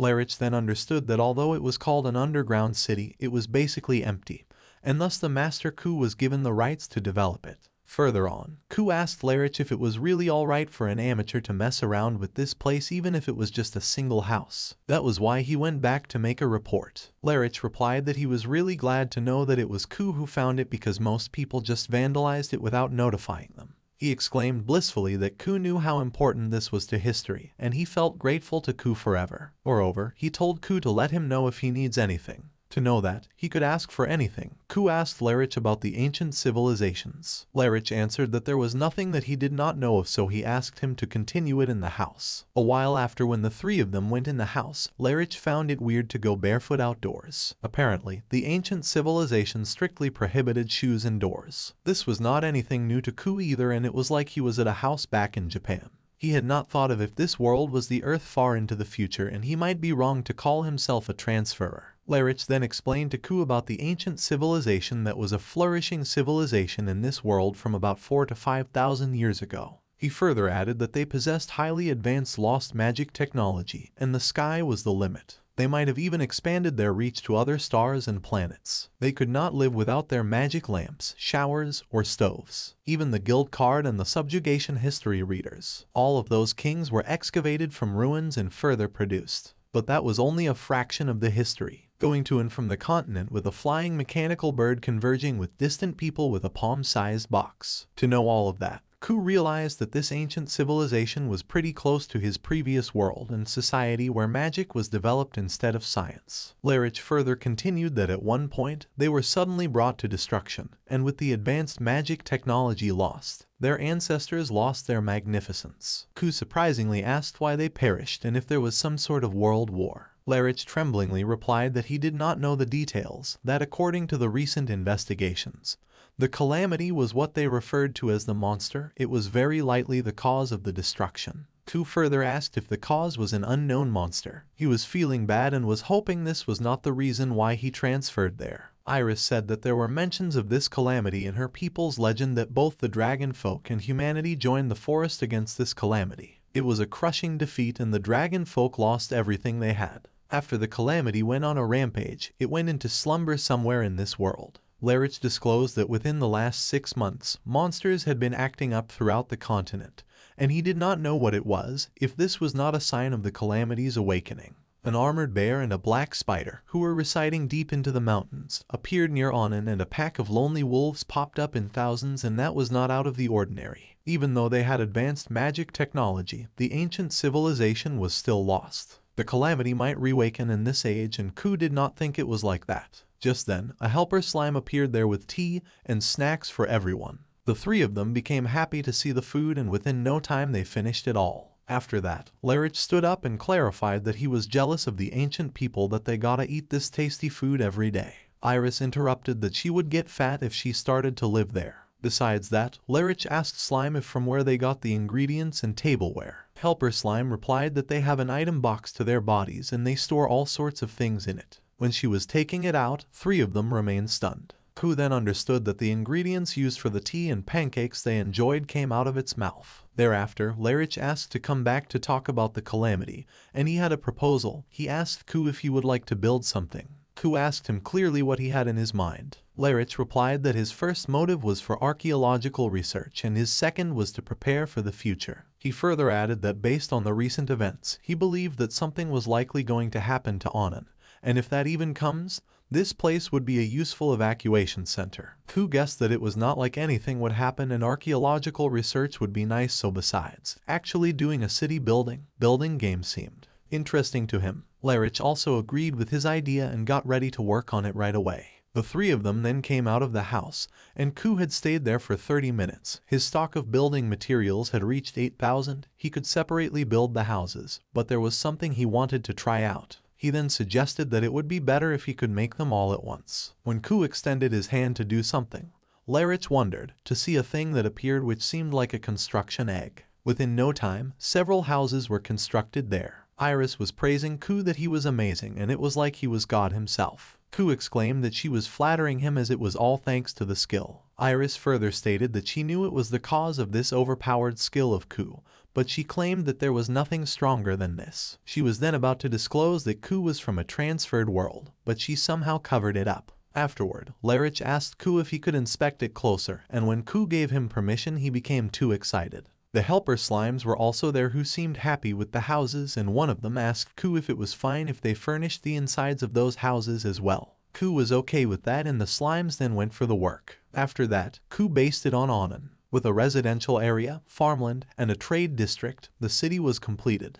When Iris and Ku were returning, Iris stated that she still could not believe that this area was all grass a few hours earlier. Ku agreed with her since he too was astonished by all this. He then felt that the creation had a lot of hidden potential. Just then Lerich declared that the discovery alone was an incredibly big discovery for archaeology, and he would also inform His Majesty about Iris and Ku. Ku was surprised to hear that he had His Majesty, and Lerich then showed his card that he had a degree and was an archaeology professor. Ku complimented him that he actually was a great person. Lerich then told him that he developed magic city lamps, kitchen magic stoves, showers, and much more, and he declared that he would be announcing a new magic tool next month for which he requested to look forward to. But he asked them to treat him the same as before since he tended to get really lonely. Ku and Iris agreed with him and they became a team to work together. All of a sudden, they started shaking and they did not know the reason. Iris guessed if it was an earthquake. Just then a helper slime came there with the news that something bad happened and all of them followed it there. When they arrived, there was a huge thing that appeared on the ground with magic circles. When they arrived at the location of the helper slime, she showed them that it grew out of the ground during the earthquake. When Iris noticed that pattern, she asked surprisingly if it did not look like the magic circle that appeared with the Orichalcum golem.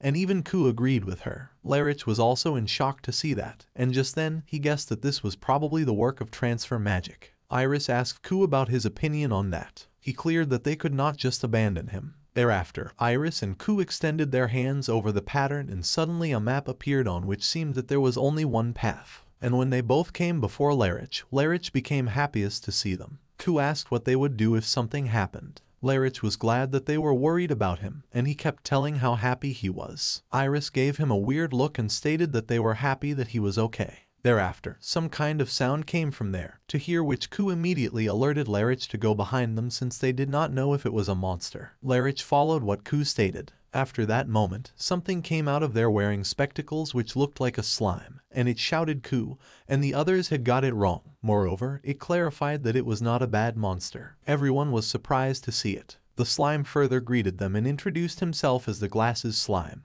which was a small variant of Helper Slime. Ku, being confused, asked if this was the place. The Glasses Slime replied that this was the deepest part of the underground city, the deep territory which was one of the calamities, and this was the place where they, slimes, monitor the Black Dragon. Ku was getting a question, so he stopped it to hold up a minute and then asked if that meant there was a second, or might be a third calamity as well. Glasses Slime answered that they were not sure about their numbers, but there were tons of them. Lerich screamed out of fear that this was a shocking revelation, and even Iris did not know that. Glasses Slime was getting that they were shocked, and it was quite obvious, but the important thing, he told them, was that this area constantly maintained the seal, but once the special conditions were fulfilled, it would be undone. Ku further asked if that means the Black Dragon would be resurrected, and Glasses Slime replied positively to that. They all were still in shock. Ku stopped him and stated that the Black Dragon was the thing that destroyed the ancient civilization, and if this was a game,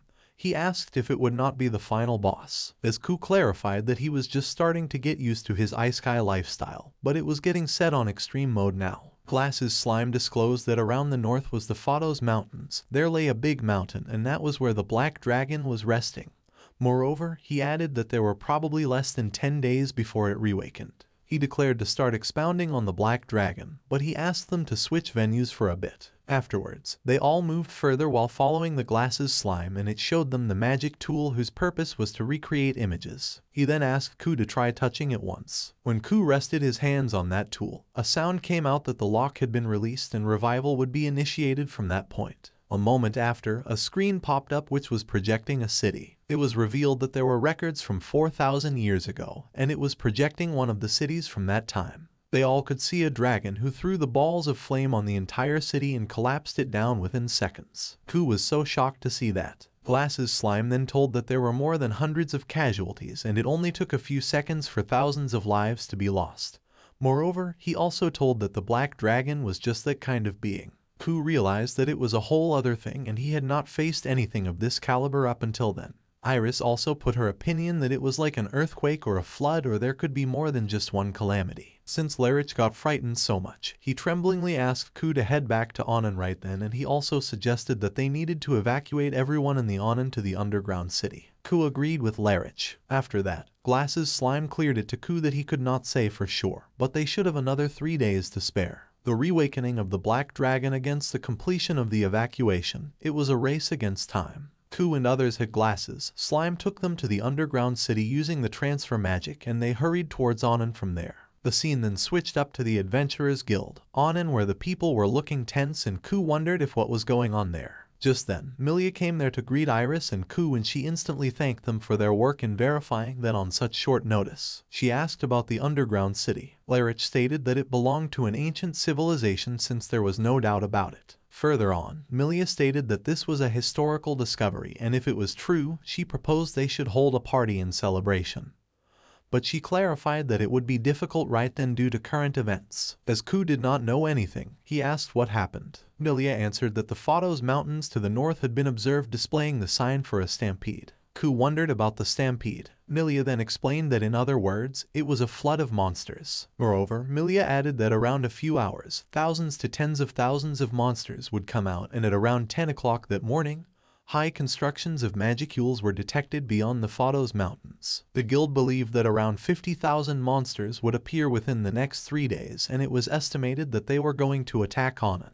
Larich was astonished to hear the number of 50,000, and he asked if that was not the kind of disaster that only occurs every century. Moreover, Milia said that the feudal lord's soldiers were wiped out 3 months ago by the stampede, and due to this, he could not provide any assistance. Anand's war potential amounted only to the Mercenaries Guild and the Adventurers Guild, and Milia said they believed that defending would be extremely difficult. Therefore, she had a very important question to ask, and she requested to give her honest opinion.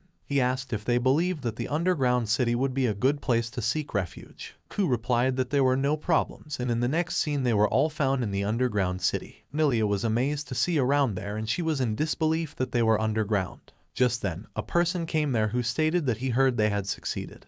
But to think that they would make it this far was really abnormal. The person was the branch head of one's adventurers guild, named Zitan Barden. Ku stated to Zatin that everyone from Anand could be accommodated and requested him to allow them to seek refuge in this place, and as far as he knew, that was the plan all along. Zatin thanked him and he was deeply grateful. The helper slime claimed to try their best as well, and he declared that they would safely educate the people of Anand. After that, Ku had a question to ask. He cleared it that he hated to pour salt into their wounds, but he informed them of the black dragon. He was about to continue, but just then the glasses slime came to interrupt that this was becoming ridiculous. Ku saw the glasses slime being panicked, so he asked him to calm down first. The glass slime reminded them about the stampede beyond the Photos Mountains in the north and told that before any major stampede, a large amount of magicules was generated. However, it seemed that the magicules were starting to get excited. Thereafter, he disclosed that it looked like the black dragon that had been resting there was going to awaken earlier than expected, for which he asked Ku if what they should do further on. And Ku was shocked with the horrible news. They all then went to the place where the screen was projecting the dragon, and Milia was astonished to realize that they had been living so close to a dormant monster like that. Zatin got to know that the situation was bad enough with just the stampede. The glass slime told that the stampede came earlier than expected, but they had at least until the next morning, and according to him, that should be enough. Ku contemplated that it means both the monsters and the black dragon had a possibility of attacking Anand simultaneously. Zatin then decided to return to Anand to make preparations for evacuation, and Ku also proposed to come along. But the glasses slime requested Ku to stay if he could, since there was a place he wanted to show Ku. Ku wondered to hear that, and thereafter he remained stunned to see what glasses slime showed. There was a vault inside the deep territory. Glasses slime told that the people from 4,000 years ago left treasures for the master. Ku further asked which door he should open then. The glasses slime asked him to wait for a moment, and he stated that if it be true thou art a hero, agape the left door. If thou art certes the monarch of all demons, agape the central door. If instead thou art a sage, agape the right door, and then claimeth heir to their legacy. After hearing all of that, Ku disclosed that he did not fall under any of those. Just then, a sound came which stated that the status check had completed and Ku failed to meet any conditions. This told that the ability creation was in profession and hidden requirements satisfied, due to which all doors got opened. Afterwards, the 3 doors opened, and when they moved ahead, Glasses Slime asked if what was going on. Ku told him to start from the left, and they further went. Ku noticed a broken sword hanging there. The glass slime revealed that this was the Dragon Slayer's magic sword. The glasses slime further told the story that a sword handed down from myths, but it was destroyed in a battle against the Black Dragon 4,000 years ago, and he added that if a hero was to have it, they would be reviving the story. Ku chuckled. He then clarified that unfortunately he was not a hero either. Besides, he decided to go and collect it and wondered to see how it worked since it was all broken. In the very next moment, Ku was holding that sword in his hand and it got repaired itself. The glasses slime remained astonished to see that. He asked Ku how he fixed it without even being a hero. Ku told the reason that because he had creation and glasses, slime knew that it was the god's skill. Further on, Ku told that he learned the recipe by storing the magic sword in his item box, and he was able to restore and enhance the Dragon Slayer's magic sword, Graham. It was disclosed that God of War's blessing a plus improved weapon strength and sharpness, and also added a self-repairing ability. Dragon Slayer S Plus enhanced Ku's and the Graham's abilities. God of War's server delivered a lethal blow when one injects magic into the sword. Ku had a doubt that if he actually could be a match for the black dragon, and thereafter, he suddenly asked the glasses slime to check out the other doors, and there was a literal artillery walker. The glasses slime introduced that thing to Ku that it was an ultra-high output magic railgun, a wide-range ordnance that would burn anything down, and that was just the type to use against a stampede. To hear that, Ku guessed that he would take it. But Glasses Slime told that it was unreal, and the only way they would have gotten that thing out of there was to use the high-capacity item box a Demon Lord had. Ku surprisingly asked if it was not infinite. But due to Ku's unnatural existence, the capacity of item box had approached infinity. Ku contemplated it was just what he thought then. Afterwards, he used something which created an Orichalcum armored golem. The golem greeted Ku. It looked like it was acting like the cause of advancing processing a plus. The golem then proposed Ku to rely on him when there was a stampede, and it further greeted the slime as well. Ku clarified to him that he would call him again when he needed him. Thereafter, Ku, being excited, asked Slime to head on to the next door. Slime stated that he could not keep up with that Tsukomi act. Just then, there was something placed, and Slime disclosed that it was the Dragon God's shield, which was used in battle 4,000 years ago. But Ku added that the black dragon smashed it. Slime further told that not even a sage could return that back to how it was, but perhaps Master could repair it. So, Ku decided to test it out once. A while after, he shocked to see that he could not fix it. Slime then guessed that it might be due to a lack of materials, and Ku wondered if what it would be needed. Slime suddenly stated, although he did not know the species,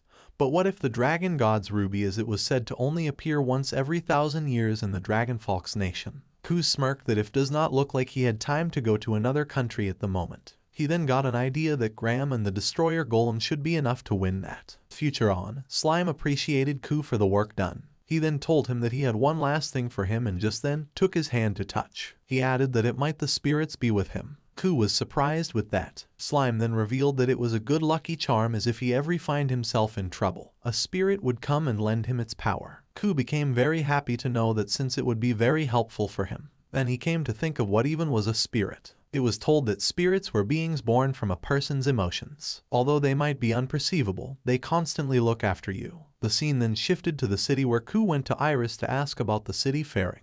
Iris informed him that the evacuation preparations were moving along well. The guild staff had been a big help with their pacify and persuasion skills, and that was why there was not any panic that arose. Ku was happy to hear that, as it was a good thing. Iris then asked about him. Ku told her about what he got from the vault, things that would be useful in the fight with the Black Dragon. Iris was staring at him, so Ku asked if there was something wrong. Iris replied that he had not told him about it yet, his reason for searching for the ruins of the ancient civilization. She told that he left the Dragonfolk nation to search for their lost treasure, the Dragon God's shield. Ku remained astonished to hear that. Iris further told that it was lost in the fight against the Black Dragon 4,000 years ago, and due to that, she went to search for any ruins that were destroyed around that time. Ku then clarified that it would not be a problem if he already had it. He assured that he would return it to her. Iris held his hand and asked him if his creation could restore the shield. Koi replied it was impossible right then, as according to Glasses Slime, he needed something called the Dragon God's ruby. As soon as Iris heard it, she took out the ruby out of her pocket and placed it in the hands of Ku. Ku felt ruby a bit harm. Iris told him that if a transferer were to possess the shield, grace them with the ruby, it was a saying passed down in a dragon folk, that was why she suggested Ku should use it. Koi then asked to allow him. He was a bit nervous while doing the process, but after some time, he was able to took out the Dragon God's shield, by which Iris remained amazed, and she kept staring at it. Furthermore, she asked Ku if he was okay or if there was an issue, since he was looking troubled. Ku replied that the shield was fully restored, but she could not use it, as it seemed like she needed a skill called Dragon God's Shrine Maiden to use it at its fullest. Iris relaxed him by disclosing that there was not a problem. Ku wondered if why she was saying that. She then told that if it was just about the Dragon God's Shrine Maiden, then she had that. In the next scene, it was told that according to ancient Dragonkin folklore, a girl with the Dragon God's Shrine Maiden skill would be born every several hundred years, and the Dragon God's Shrine Maiden had two missions. The first one was to find the Dragon God's shield, and the second one was to deliver the Dragon God's ruby to the transferer. Every Shrine Maiden until then had failed to carry out their missions, and Iris had become the first one to accomplish both of her missions. Though there were the chances, supposedly, only one door should have opened, but all of them did. Then Iris had the one thing Ku needed, and it was like there was someone laying out everything for him. The scene further shifted to the Silent Moon Hotel, where Ku was resting. He came back to Anand from the underground city to report to the guild, and the master of the guild, Zatan, told him to rest up to prepare for the next day. Ku was so tense and he realized that the calm before the storm really was nerve-wracking. Just then, Milia knocked on his door and asked him if he could spare a bit of his time. Thereafter, Ku took her inside, and she firstly apologized to him for interrupting him that late at night. But there was something very urgent she wanted to discuss. She started to tell what she heard, that if the black dragon was to appear, then Ku and Iris had to fight it alone. Ku agreed with her and told that it was the gist of it. He further added that while Iris and he pushed them back, the other adventurers would go to protect the townsfolk, and for that purpose, he revealed that he went to get something in the vault. Milia sighed. She understood and commented that it was dangerous to go alone, so she gave him a ring. Ku read the words written on that ring. Thou who comes from afar, if thou shalt clash with the Draco, thou must empty mine vessel, and the vessel that carries the benediction of the spirits. When Ku noticed that it instructed to first empty his vessel, he wondered what the world meant. Milia amazedly asked if he could read it. Ku claimed that it was because of a skill. Moreover, he asked what that was. Milia revealed that it was the Ring of the Spirits. She had been told that it was given to her by a relative's grandfather and told to bring that ring to the one who would challenge the dungeon, if they should appear. Ku was still stunned to see that ring, and suddenly a brightness came out of it which stated that the full assist had established connection to the Ring of the Spirits, and due to Ku fulfilling the special requirements, the skill materia transmutation had been unlocked. Milia asked Ku if he caught a curse. He replied negatively and clarified that it looked like he gained a skill. Milia yelled due to shock that the skills were not something he was born with, which means that he really was the one she was supposed to give the ring to. Ku guessed that it might be right, and when he put it on his finger, the ring surprisingly fitted perfectly. Furthermore, Milia asked if he liked that ring. He exclaimed happily that it was a good ring. Milia then stated that it was a huge relief that she was able to bring in the right person. That ring was half the reason why she joined the guild too. Ku was getting somewhere what she was trying to say, so he asked not to tell him that she was planning to resign then.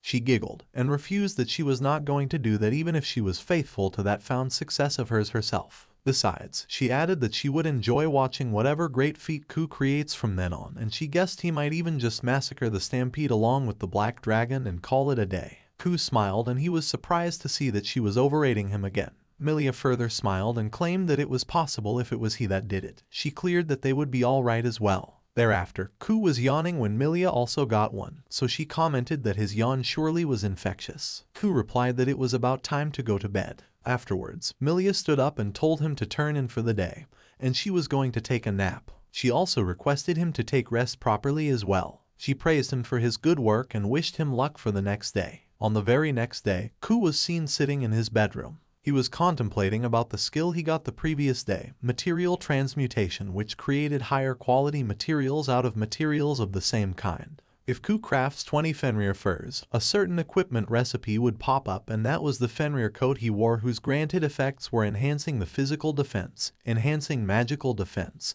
and grace of swiftness. Ku was then ready, and he did maintenance on all of the equipment that he would use in the next day's important battle, and beyond that, he was determined just to give his all. The scene then shifted to the underground city, where the people seemed very excited to have the guests, and they were eager to give them a warm welcome. Thereafter, Ku saw the whole crowd there. He felt pleasure to meet them, and introduced himself to all as the master of the underground city, and he added in his introduction that he was an active adventurer in Anand. I felt that he unconsciously spoke politely, but he handled himself very well. He announced that they already have had arrangements for their living quarters, so he kindly instructed them to follow the directions of the guild staff and enter their place of residence. One of the people from the crowd asked Ku if he was perhaps the bear killer. Ku replied positively, saying that some did refer to him as so. The people were wondering where they had seen you before. You were chattering that Ku was seriously hard-working while doing garden work for a city quest, and they heard that Ku was a powerful adventurer, but when they met in person, they found him actually quite a kind person.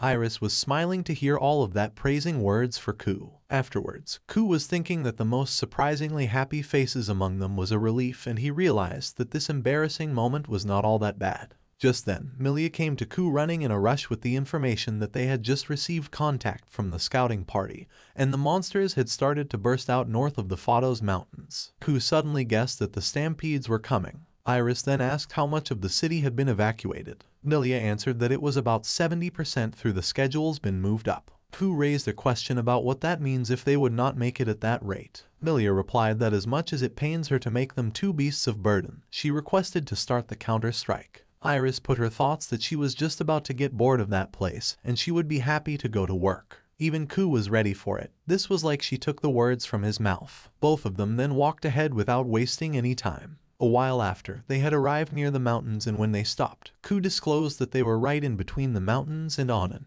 Iris said that this was the place where they fought, and since there was not anywhere to take cover, she asked Ku if that would be fine. Ku was okay with that. Thereafter, Ku extended his hands to perform some magic to see which Iris seemed surprised, and in the very next moment, a golem came out of the magic. Ku stated that he was going to blow it up anyway. Iris commented that Ku was such a bag of surprises, as she was amazed to see that he could make stuff like that too. Ku clarified that it was all thanks to skill. The golem then wished Ku good morning and asked if there was a stampede. Ku replied positively. He told him that it was his turn and asked if he could do that. The golem claimed that he could do it at his command. After that, his eyes started shining, and he thanked Ku since it was truly an honor for him to be handed a crucial role in his endeavors. Just then, Iris asked Ku to look over there, as the monsters had arrived. The fight was going to start. Ku confirmed with Iris if she was ready, and they both then determined to win over them. The golem informed Ku that the ultra-high output magic railgun had been energized at his command. After that, Ku commanded him to mow them down, and he followed as well. The golem threw out some days through his eyes on that army coming from there, which resulted in the big blast. Iris was shocked to see that power of the golem. It was said that 1 or 2 civilizations could probably be easily destroyed if one gets serious. Koi was then at level 71,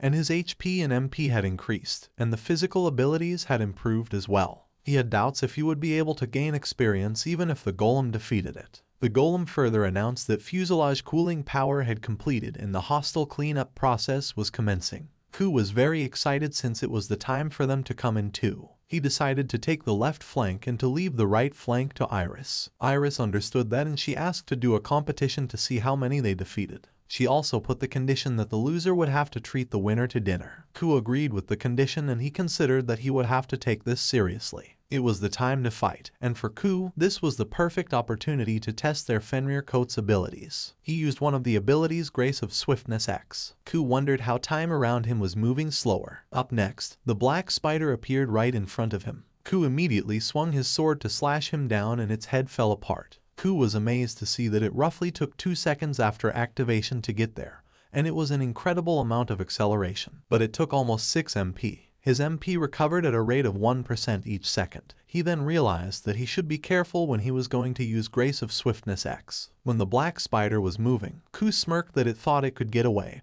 and he then decided that he would use Graham's effect. He further used the God of War's /S+ and cut that black spider. Ku noticed that his level had then risen again, and it was then at a quite ridiculous figure. It looked like the more magic he charged into the God of War's server, the more range and power it had. Furthermore, Ku decided to try the full power of God of War's Sever S+.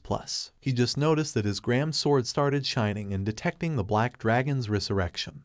The Dragon Slayer S+ would then be activated. Ku felt that it looked like the real battle had only just started. Iris was also seen in the battleground, and there were the wolves against her. As soon as a wolf jumped to attack her, she used the Dragon God's Barrier X to protect herself. And with only one slash, she cut the wolf down. Since one after another were there to attack, she understood that there was no end, and she was surrounded by the number of wolves. Just then, Ku came in front of her and apologized to her for stealing her prey. Iris wonderfully asked if it was just him then, since he was so fat that she could not see a thing. After that, Ku informed her that there was an emergency as the Black Dragon was coming. Iris remained astonished to hear that. Just then, the golem called Ku to tell him that he would clean up the rest of those monsters, and he suggested he should focus on the Black Dragon, for which he wished him luck as well. Iris and Ku thanked him, and they seemed very motivated. Iris told the golem to get along well, and Ku claimed that they were companions who fought together. More importantly, Ku clarified that it was the Black Dragon, and it was stated that it was sleeping in the Phatos Mountains. He then showed up the map and indicated the place where it appeared. Ku asked Iris if she wanted to go, and she replied positively. After they had decided, he went for the location, and a black circle could be seen there. Ku was surprised to see that it was almost like an egg just before it hatched. Thereafter, the egg started to crack, and the extremely weakened Black Dragon came out of it. This was the calamity as the Black Dragon of Extinction. The dragon roared to hear what Ku exclaimed while feeling dizzy. What a loud shout it was, and it would be unbearable for a normal person. It was thanks to the transfer that all of Ku's debuffs were being negated, but when he saw Iris very uncomfortable with the sound, he asked if she was okay. She replied that she was okay and asked him not to underestimate the strength of the dragon race. According to the appraisal, normal attacks did nothing against its cursed scales, and only the dragon-slaying magic sword could defeat the black dragon. Ku contemplated that if he had not found Graham in the fault, he would be running away with his tail between his legs. Thereafter, he held the Graham in his hand and was ready to do a little check first. The black dragon was way too high in the sky. It did not look like Ku would be able to hit it directly, and after analyzing the case, he jumped to attack the black dragon with full power. With his attack, the black dragon got a cut on his chest, and Ku seemed too satisfied that he did it. It was far from a mortal wound, but it was not a shallow one either. Ku then got the motivation that he could damage it. After that, the black dragon threw the ball out of his mouth, and to see that, Ku called Iris to leave that to her. Iris got it, and she claimed that a left debt was something she would pay back in full. That was why she declared that she would protect you forever. To protect themselves, Iris used the magic to create the barrier surrounding them. But the black dragon was still throwing the flames from his mouth. He was roaring constantly and was trying to penetrate the barrier. The dragon god's barrier X had finally cracked, and the black dragon entered into it. Iris panicked. Just then Ku came from behind to give her support. They both decided to stop the black dragon from moving first, for which Ku tied him up. As soon as the black dragon got tied fully, he fell on the ground. Iris asked Ku if they just beat the black dragon. Ku replied positively, but this was only for then, since it was going to break free any moment then. Even though Ku regenerated 1% of his total MP every second, he only had 40% of it left. So, Ku decided to put all his MPs into that one. In the very next moment when the black dragon was about to attack Ku, Iris came before him to remind him that she would protect him no matter what. Ku thanked her. Iris further exclaimed wonderfully about what happened to the black dragon. Ku told her that it would be nice if he just died already. Afterwards, Ku and Iris remained astonished to see that the black dragon recovered himself and he was standing even after being wounded right in front of them. They noticed that the sky was painted black. Ku suddenly started feeling dizzy, and he just saw that it was draining his MP.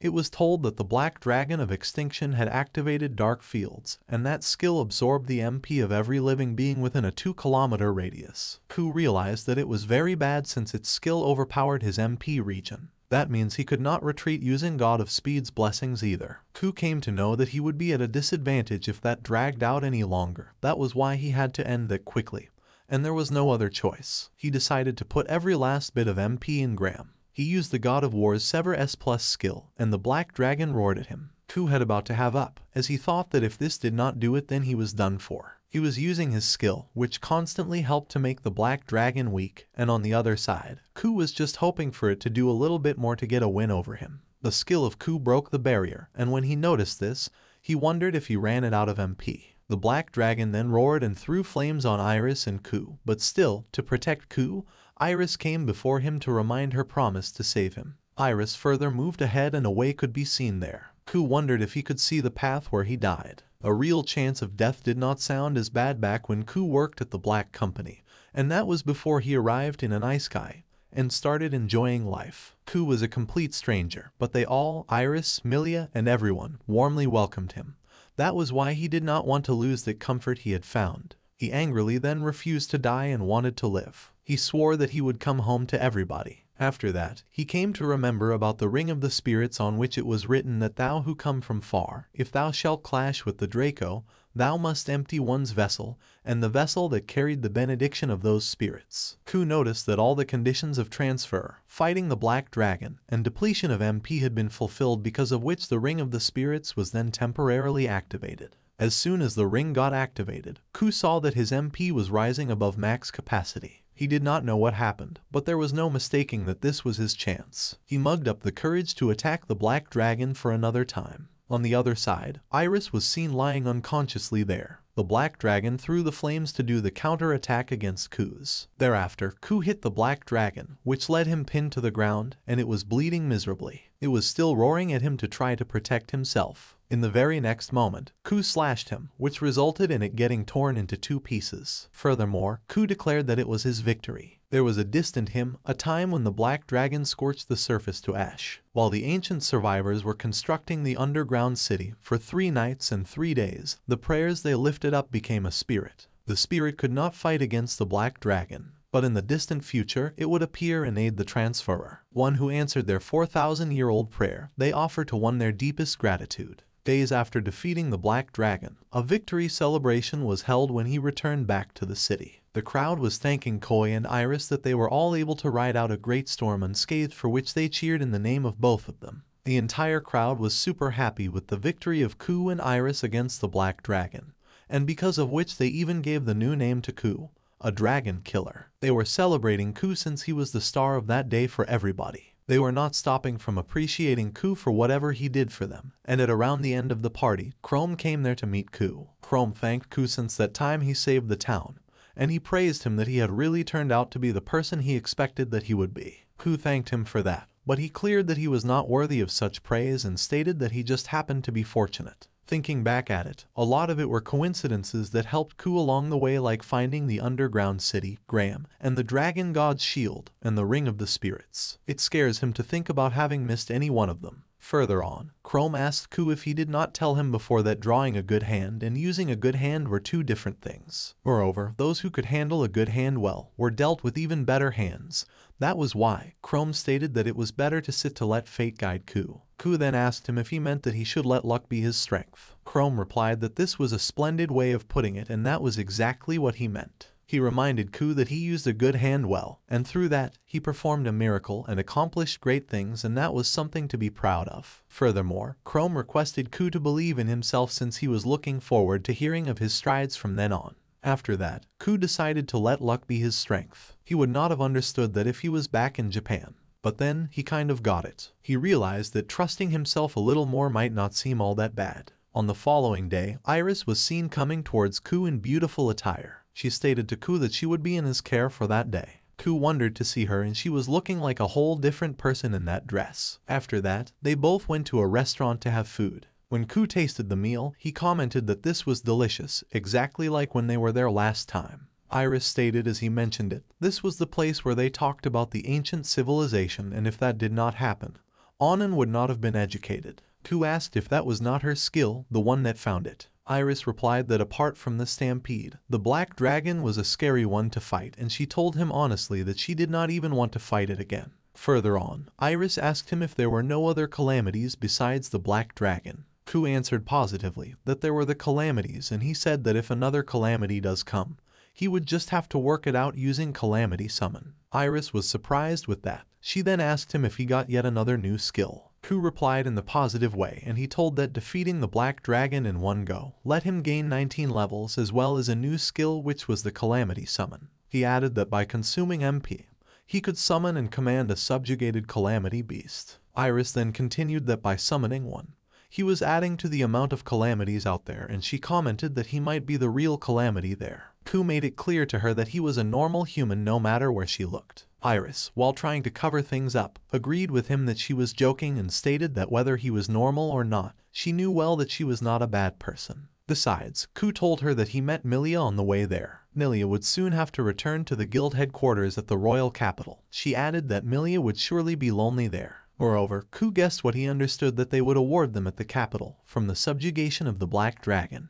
Iris was amazed to hear that, and she stated that the word had already spread out that far. Ku clarified that he did not know what life would bring anymore. Iris agreed with him. She told that 5 years ago, when she set out from her country, she never thought that things would end up that way. She further told the truth that she was always treated coldly back in the dragon folk nation. Ku asked him if he could know the reason. She then disclosed her backstory that she had a twin sister. Her name was Ferris, and she also had the skill of Dragon God's Shrine Maiden. Ku surprisingly asked if the rare skill of the Dragon God's Shrine Maiden did not actually come once every several hundred years. It was feeling quite unusual to him. Iris replied that she had Dragon God's Shrine Maiden and Spearmanship. Ferris had Dragon God's Shrine Maiden and Premonition, and Precognition was accurate more than 90% of the time. Ferris had guessed the coming of countless disasters in the past, and when she was 6 years old, she became a bona fide Shrine Maiden. Iris further added that she and Ferris were taught as shrine maidens at the temple and they just treated her as a spare. Then, when she was 15, the temple was attacked by the monsters and Ferris was killed. A shrine maiden's mission was to find the dragon god's shield and give the ruby to the transferer, so, to carry out that mission, Iris departed with 3 guards once she turned 16. Though 3 days in, both the journey's funds and guards disappeared and they really did a number on Iris's soul. To hear the entire story, Ku understood that this was when Iris became an adventurer. Iris, while taking a sip of drink, gave credit to Ku that she carried out her duties and she could at last show her face to that girl. She thanked Ku and showed that she was grateful from the bottom of her heart. Ku smiled. He then asked her if what she would be doing from then on, since her duties as a shrine maiden were then over, so he asked if she was planning on returning. She replied that she wanted to hold back on going home if possible, and asked Ku if she was still going to continue being an adventurer there. Ku refused and told her that sooner or later, he would go on a journey, go around and see everything there was in the world. Iris liked his idea. She asked him if it would be fine if she went with him. Ku was okay with that, but he initially cleared that he would mostly be sightseeing, so he asked if she would not get bored. To know that, Iris surely stated that it would be fun. Ku looked at her for a moment and commented that she also kind of got changed. Iris wondered to hear that, since she was not too sure about that. She told that up until then, she had always thought that there was not anyone out there that would save her, that she did not have a friend in that world. That was why she only used her power for her survival. But then she was not that lost anymore, for which she thanked Ku, as she considered that it happened just because of him.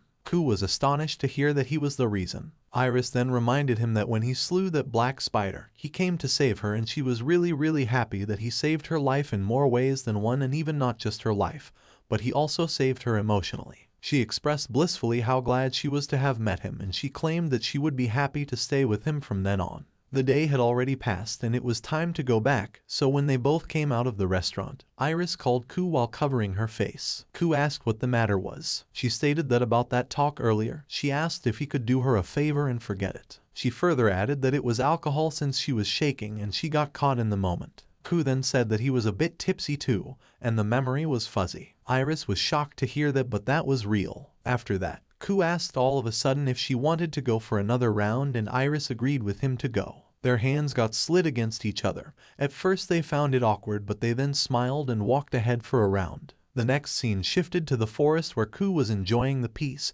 and Iris was also there. She told him that there were a lot of mushrooms growing on the waterside over there and asked if he wanted to take a look. Ku agreed with her to have a look and thanked her for helping him in that quest. Iris happily exclaimed that there was no problem since she was helping him because she wanted to. Ku stated that they had been doing things together a lot recently, so he suggested if they apply to form a party when they returned to the guild. Iris clarified that unfortunately they could not form a party if the rank difference was above 3 ranks, and she would be happy if they could form a party, though. She told him that there was no need to rush, as he would receive an invitation letter from the Adventurers Guild in the capital soon enough. Moreover, she added that when that happens, he should be able to take a promotion exam, and she declared that in his case, he might be able to get promoted without taking an exam. Thereafter, they both agreed to form a party. Iris again confirmed with Ku if he would agree to do it. Ku replied positively, and he then confirmed with her if she was going to come with him on his journey. Iris also agreed with him, since for her, it was fun being with him after all. Just then, Ku noticed something, for which he asked Iris if those were monsters. Iris replied that it was okay since they were flying mushrooms, they were not harmful, and they would run away when they saw the people. Ku thought that one would float when he ate it, which he found kind of like a wondrous mushroom.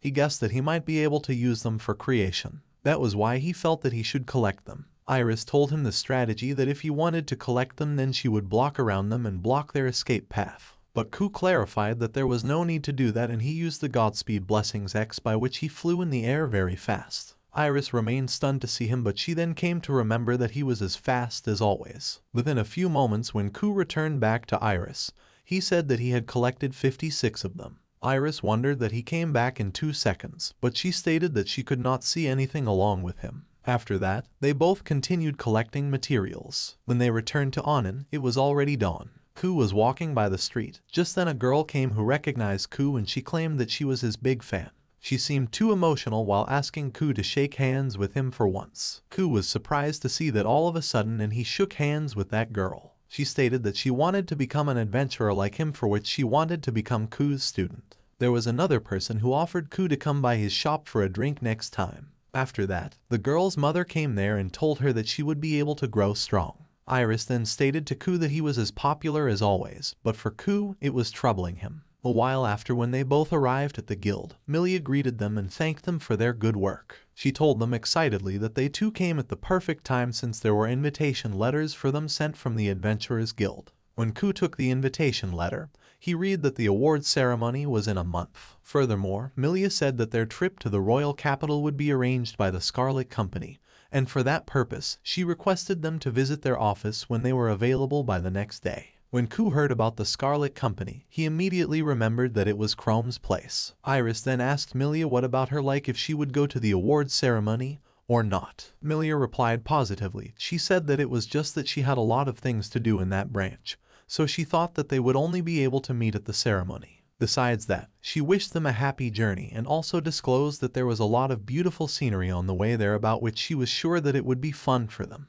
Ku was too happy to go to the royal capital and he could not just wait to go there. He was then seen in the field, and the reason was that he wanted to try the new items that he had created before he slept. The first item was the ring that he created from the Black Dragon's corpses. It was the ring of the Flame Emperor Dragon, whose granted effects were the Flame Emperor Successor X, and exclusive equipment a plus. The Flame Emperor Successor X had been activated and Flame Emperor skill had been added to Koi Kusaka's skill list. Just then, Ku felt that something had been installed. It seemed like not everyone could use magic in that world since one needed a skill that corresponded to the attribute. The Flame Emperor was the highest tier of flame magic, and Ku could only use it when he was wearing the ring of the Flame Emperor Dragon. When Ku thought of trying it, a fire arrow came out of it which burned the things over there. To see that, Ku realized that this would be very useful. When Ku went to see there, nothing else was burned apart from the tree. He then thought if he could do the reverse and do an AoE attack with it. He took a look behind and set his target, which was a cluster of grass 30 meters from there, and he decided that he was going to burn everything within a 10 meters radius with that location point as the center. He yelled the fire arrow and the flames burned at that distance. When Ku noticed it burning, he remained amazed with it since it only burned what he intended to burn, so that was going to be useful in fights. Thereafter, he suddenly saw a bunch of punch rabbits whom he considered monsters. They all simultaneously jumped over Ku to attack him, and it instantly came to his mind that those punch rabbits would make good test subjects. In the very next moment, Ku aimed to mow them down and used his fire arrow. The fire flames stroke them and they all fall on the ground. Ku noticed that it precisely hit their hearts and he could kill them without damaging the materials. After that, Ku's status said that he had become level 92 and his HP and MP had been increased, and his physical performance had also improved. When Ku read his status, he felt that this was so out of proportion. It was then the time to test the item that he created from flying mushrooms and moist mushrooms, which was the flying potion, and the granted effects were Wind Blessings S+. He took a sip of potion and wondered how it would feel to fly in the sky. The potion was delicious and it tasted like refined Japanese sake. As soon as he took the potion, he started floating in the air. He then tried to increase the altitude, and when he arrived higher, it was such a wonderful view he got to see. After that, Ku tested various ways of flying and fully enjoyed flying in the sky until the effect expired. It was already past midnight when he returned to the Quiet Moon Pavilion, and he had come up with a new recipe that after disassembling the Punch Rabbit's corpses, the Punch Rabbit fur created the Punch Rabbit underwear, whose effect was that it was texture A+, and the temperature control S+.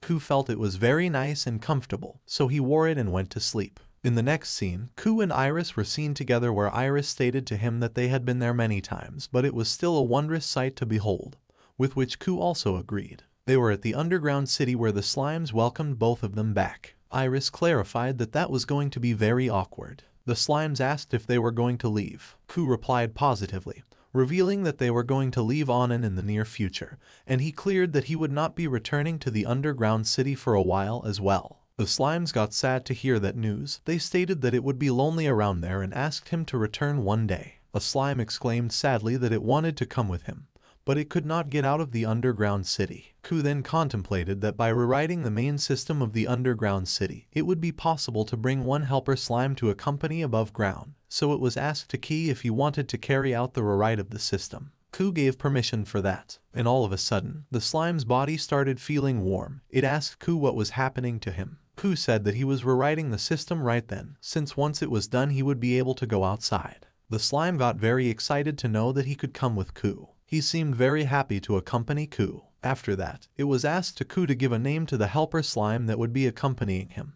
Iris asked Ku if he was going to give the slime that would come with them a name, for which she suggested the names Osis or Suawa. But those did not feel like good names. However, he realized that her idea of taking its race name was not bad. That was why he started to think and asked how about Sarara. As soon as the helper slime heard that name, he got very happy and started bouncing. He thanked you for the wonderful name. Thereafter, Sarara stated that he was starting to feel sleepy. Ku thought if it was because of the system rewrite in progress, or it might be like a computer update that required a reboot. The other helper slime started to put Sarara to bed. They also claimed to give the present to Ku. When Ku asked about the present, the helper slime got embarrassed since he wanted to keep that secret. So, Ku said that they were saying it out loud, and even Iris said that she heard it. Further on, the slime told Ku and Iris since they were going on a journey soon, so he had got some good stuff in the warehouse in the underground city that he wanted them to take a look at. And they brought up the carriages. Sarara disclosed to them that those were carriages made in the days of ancient civilization, and each of the carriage's interiors were different. When Ku and Iris went inside it to see, Sarara showed that there was a kitchen installed inside, and there one had 2 soft beds installed. Moreover, the other had a second floor. After having a look at the interiors, Iris suggested that if all of those carriages were to be combined, it could be an amazing carriage. Sarara then stated that he wanted Ku to use creation using those carriages as materials, since he thought that you could make an awesome carriage from them. Ku understood that, and he was going to try the new recipe. After that, he used his skill of creation by which a grand cabin appeared there whose granted effects were physical defense enhancement, magic defense enhancement, wind defense, and golem combination. Ku and Iris remained amazed to see that grand cabin. With the acquisition of skill experience, creation was then rank 16 and the skill functions had been added. Ku realized that this skill function expansion was convenient. In the past, he could only use the items in the item box as materials for creation. But from then on, Ku could use materials outside the item box for creation as long as he was touching them directly. In short, he did not need to put them into his item box anymore. Ku then asked Iris to go inside to try it on. Iris seemed very excited to go since that was the first time in her life that she had seen a carriage that luxurious. When they both entered the carriage, there was the living room. Sarara was bouncing on the couches and enjoying it. Iris also felt it was phenomenal. There was the dining room, kitchen, 2 bedrooms on the 2nd floor, and the toilet had a bathtub in it. It looked very comfortable and luxurious. Ku stated that they could normally use the carriage as their home, and Iris added that it was almost like a moving house. Sarara asked Ku how he was going to move that carriage. Even Iris agreed with that question since it should be heavy, therefore, they probably would need 10 horses or more. To know that problem, Ku took Iris out of the carriage and summoned the golem.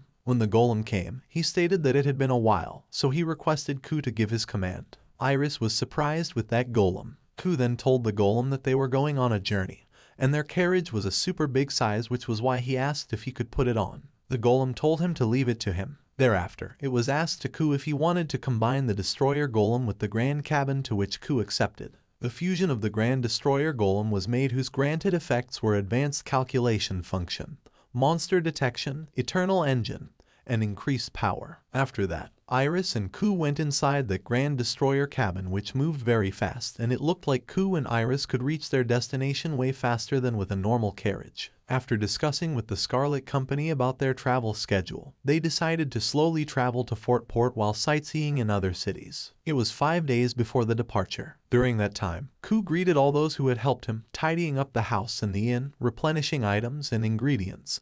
All of them were done in 3 days. He then received a letter from a relic in which it was written that it seemed the lord of this territory, Count Millard, was staying in the northeastern city of Surrey to recuperate, and the writer was curious about his condition, so he was going to visit him. Ku actually had been pretty curious about it. The lord did not do anything when the stampede happened and the black dragon appeared. It seemed like the relic was curious about it as well and went to visit him. He took his job seriously, so Ku was worried something might have happened to him. On a different subject, he heard that Ku was going to receive an award in the royal capital for which he was planning to attend the ceremony, so Relic claimed to see Ku there. Ku thought that Relic was in Surrey, so he had a hope that he might meet him there. On the next day, Ku kind of wanted a tourist guide and books to read while traveling. Ku was then seen in the library where he was setting the books.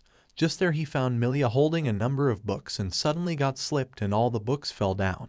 But you picked up the books, and when Ku asked her if she was okay, Milia was surprised to see him there. The scene then shifted to the home of Milia, and she thanked you for carrying the books all the way to her home. Moreover, she requested him to let her return the favor with something. Ku asked her not to worry, since she had been taking care of him, so this was just him returning the favor. But Milia insisted and clarified that she would feel bad if she did not return the favor with anything. Ku then suggested to her to think of it as her owing him one, and as she was going to the award ceremony, she could return the favor when they met in the capital. Ku further added that she could tell him the restaurants that she recommended or take him to tourist spots, and he agreed to leave it to her choice. To hear that, Milia wondered and she understood. She told him to think of a way to return the favor with all her might. She claimed that he would regret giving her time to prepare, but concluding the topic she saw him off by saying that they would look forward to the next time they meet. Ku realized that it was looking like things were going to be interesting in the capital. It was the day of departure, and Milia was giving flowers to Ku and Iris with wishes for their good journey. When they both went into the grand cabin, Golem confirmed with Ku if he was ready to go, and Ku excitedly answered him positively. Thus, they departed from Onin.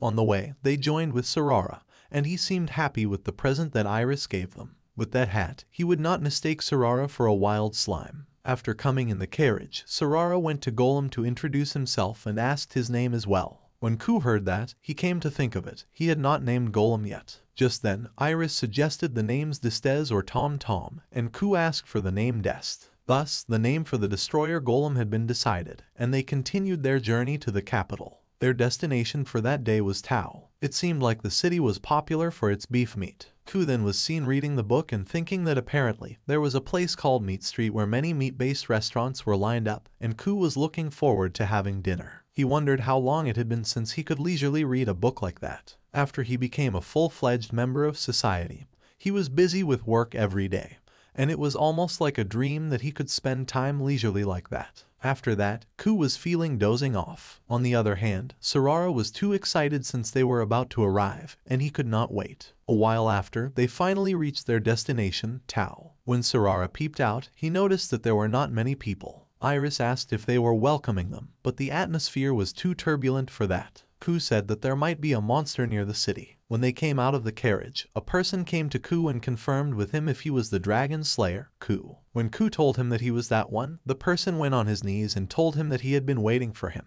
The person seemed too scared as well as in problem.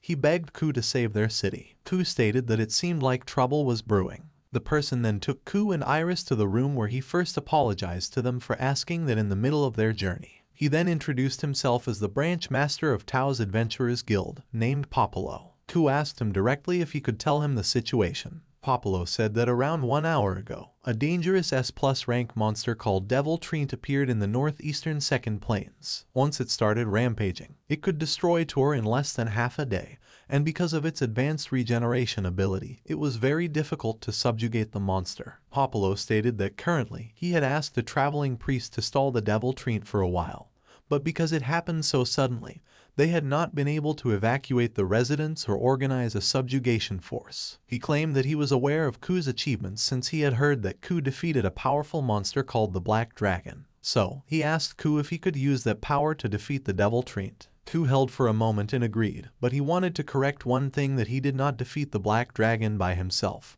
He, while pointing at Iris, told that she also fought with him. Iris wondered to hear that, like she was doubting if he was really talking about her. Just then, Sarara spoke up that he knew about that too, that Iris protected Ku from the Black Dragon's flame with the Dragon God's shield. Popolo then came to know that Ku and Iris both defeated the Black Dragon. Therefore, he requested both of them to save your sins for him. They too were their only hope. After that, the three of them came out of that room, and Sarara asked Ku and Iris why they were outside the carriage. Ku replied that it was to get a better view. Iris also added that it was better to be able to see things with their own eyes. After that, Iris thanked you for earlier about the Black Dragon when he told Popolo that he was fighting together with her. Ku then claimed that she was his precious friend, so he had to tell him. He then asked her if what was the matter since Iris was standing holding the barrier in her hand. Iris, being confident, asked Ku just to leave the defense to her. Just then, Sarara asked them to have a look immediately over there. Ku remained astonished to see that there was a devil treant in the face of the tree who had chains on its hands and legs. It was such a huge monster. Iris stated that those shining chains were the celestial chain, which was an advanced holy magic spell to restrain the opponents. But there were not many magicians who could restrain a devil threat. The caster must be quite skilled. Ku understood that it must be the priest that the Popolo branch master mentioned. Sarara suddenly noticed that the chains were breaking and the devil treant was moving.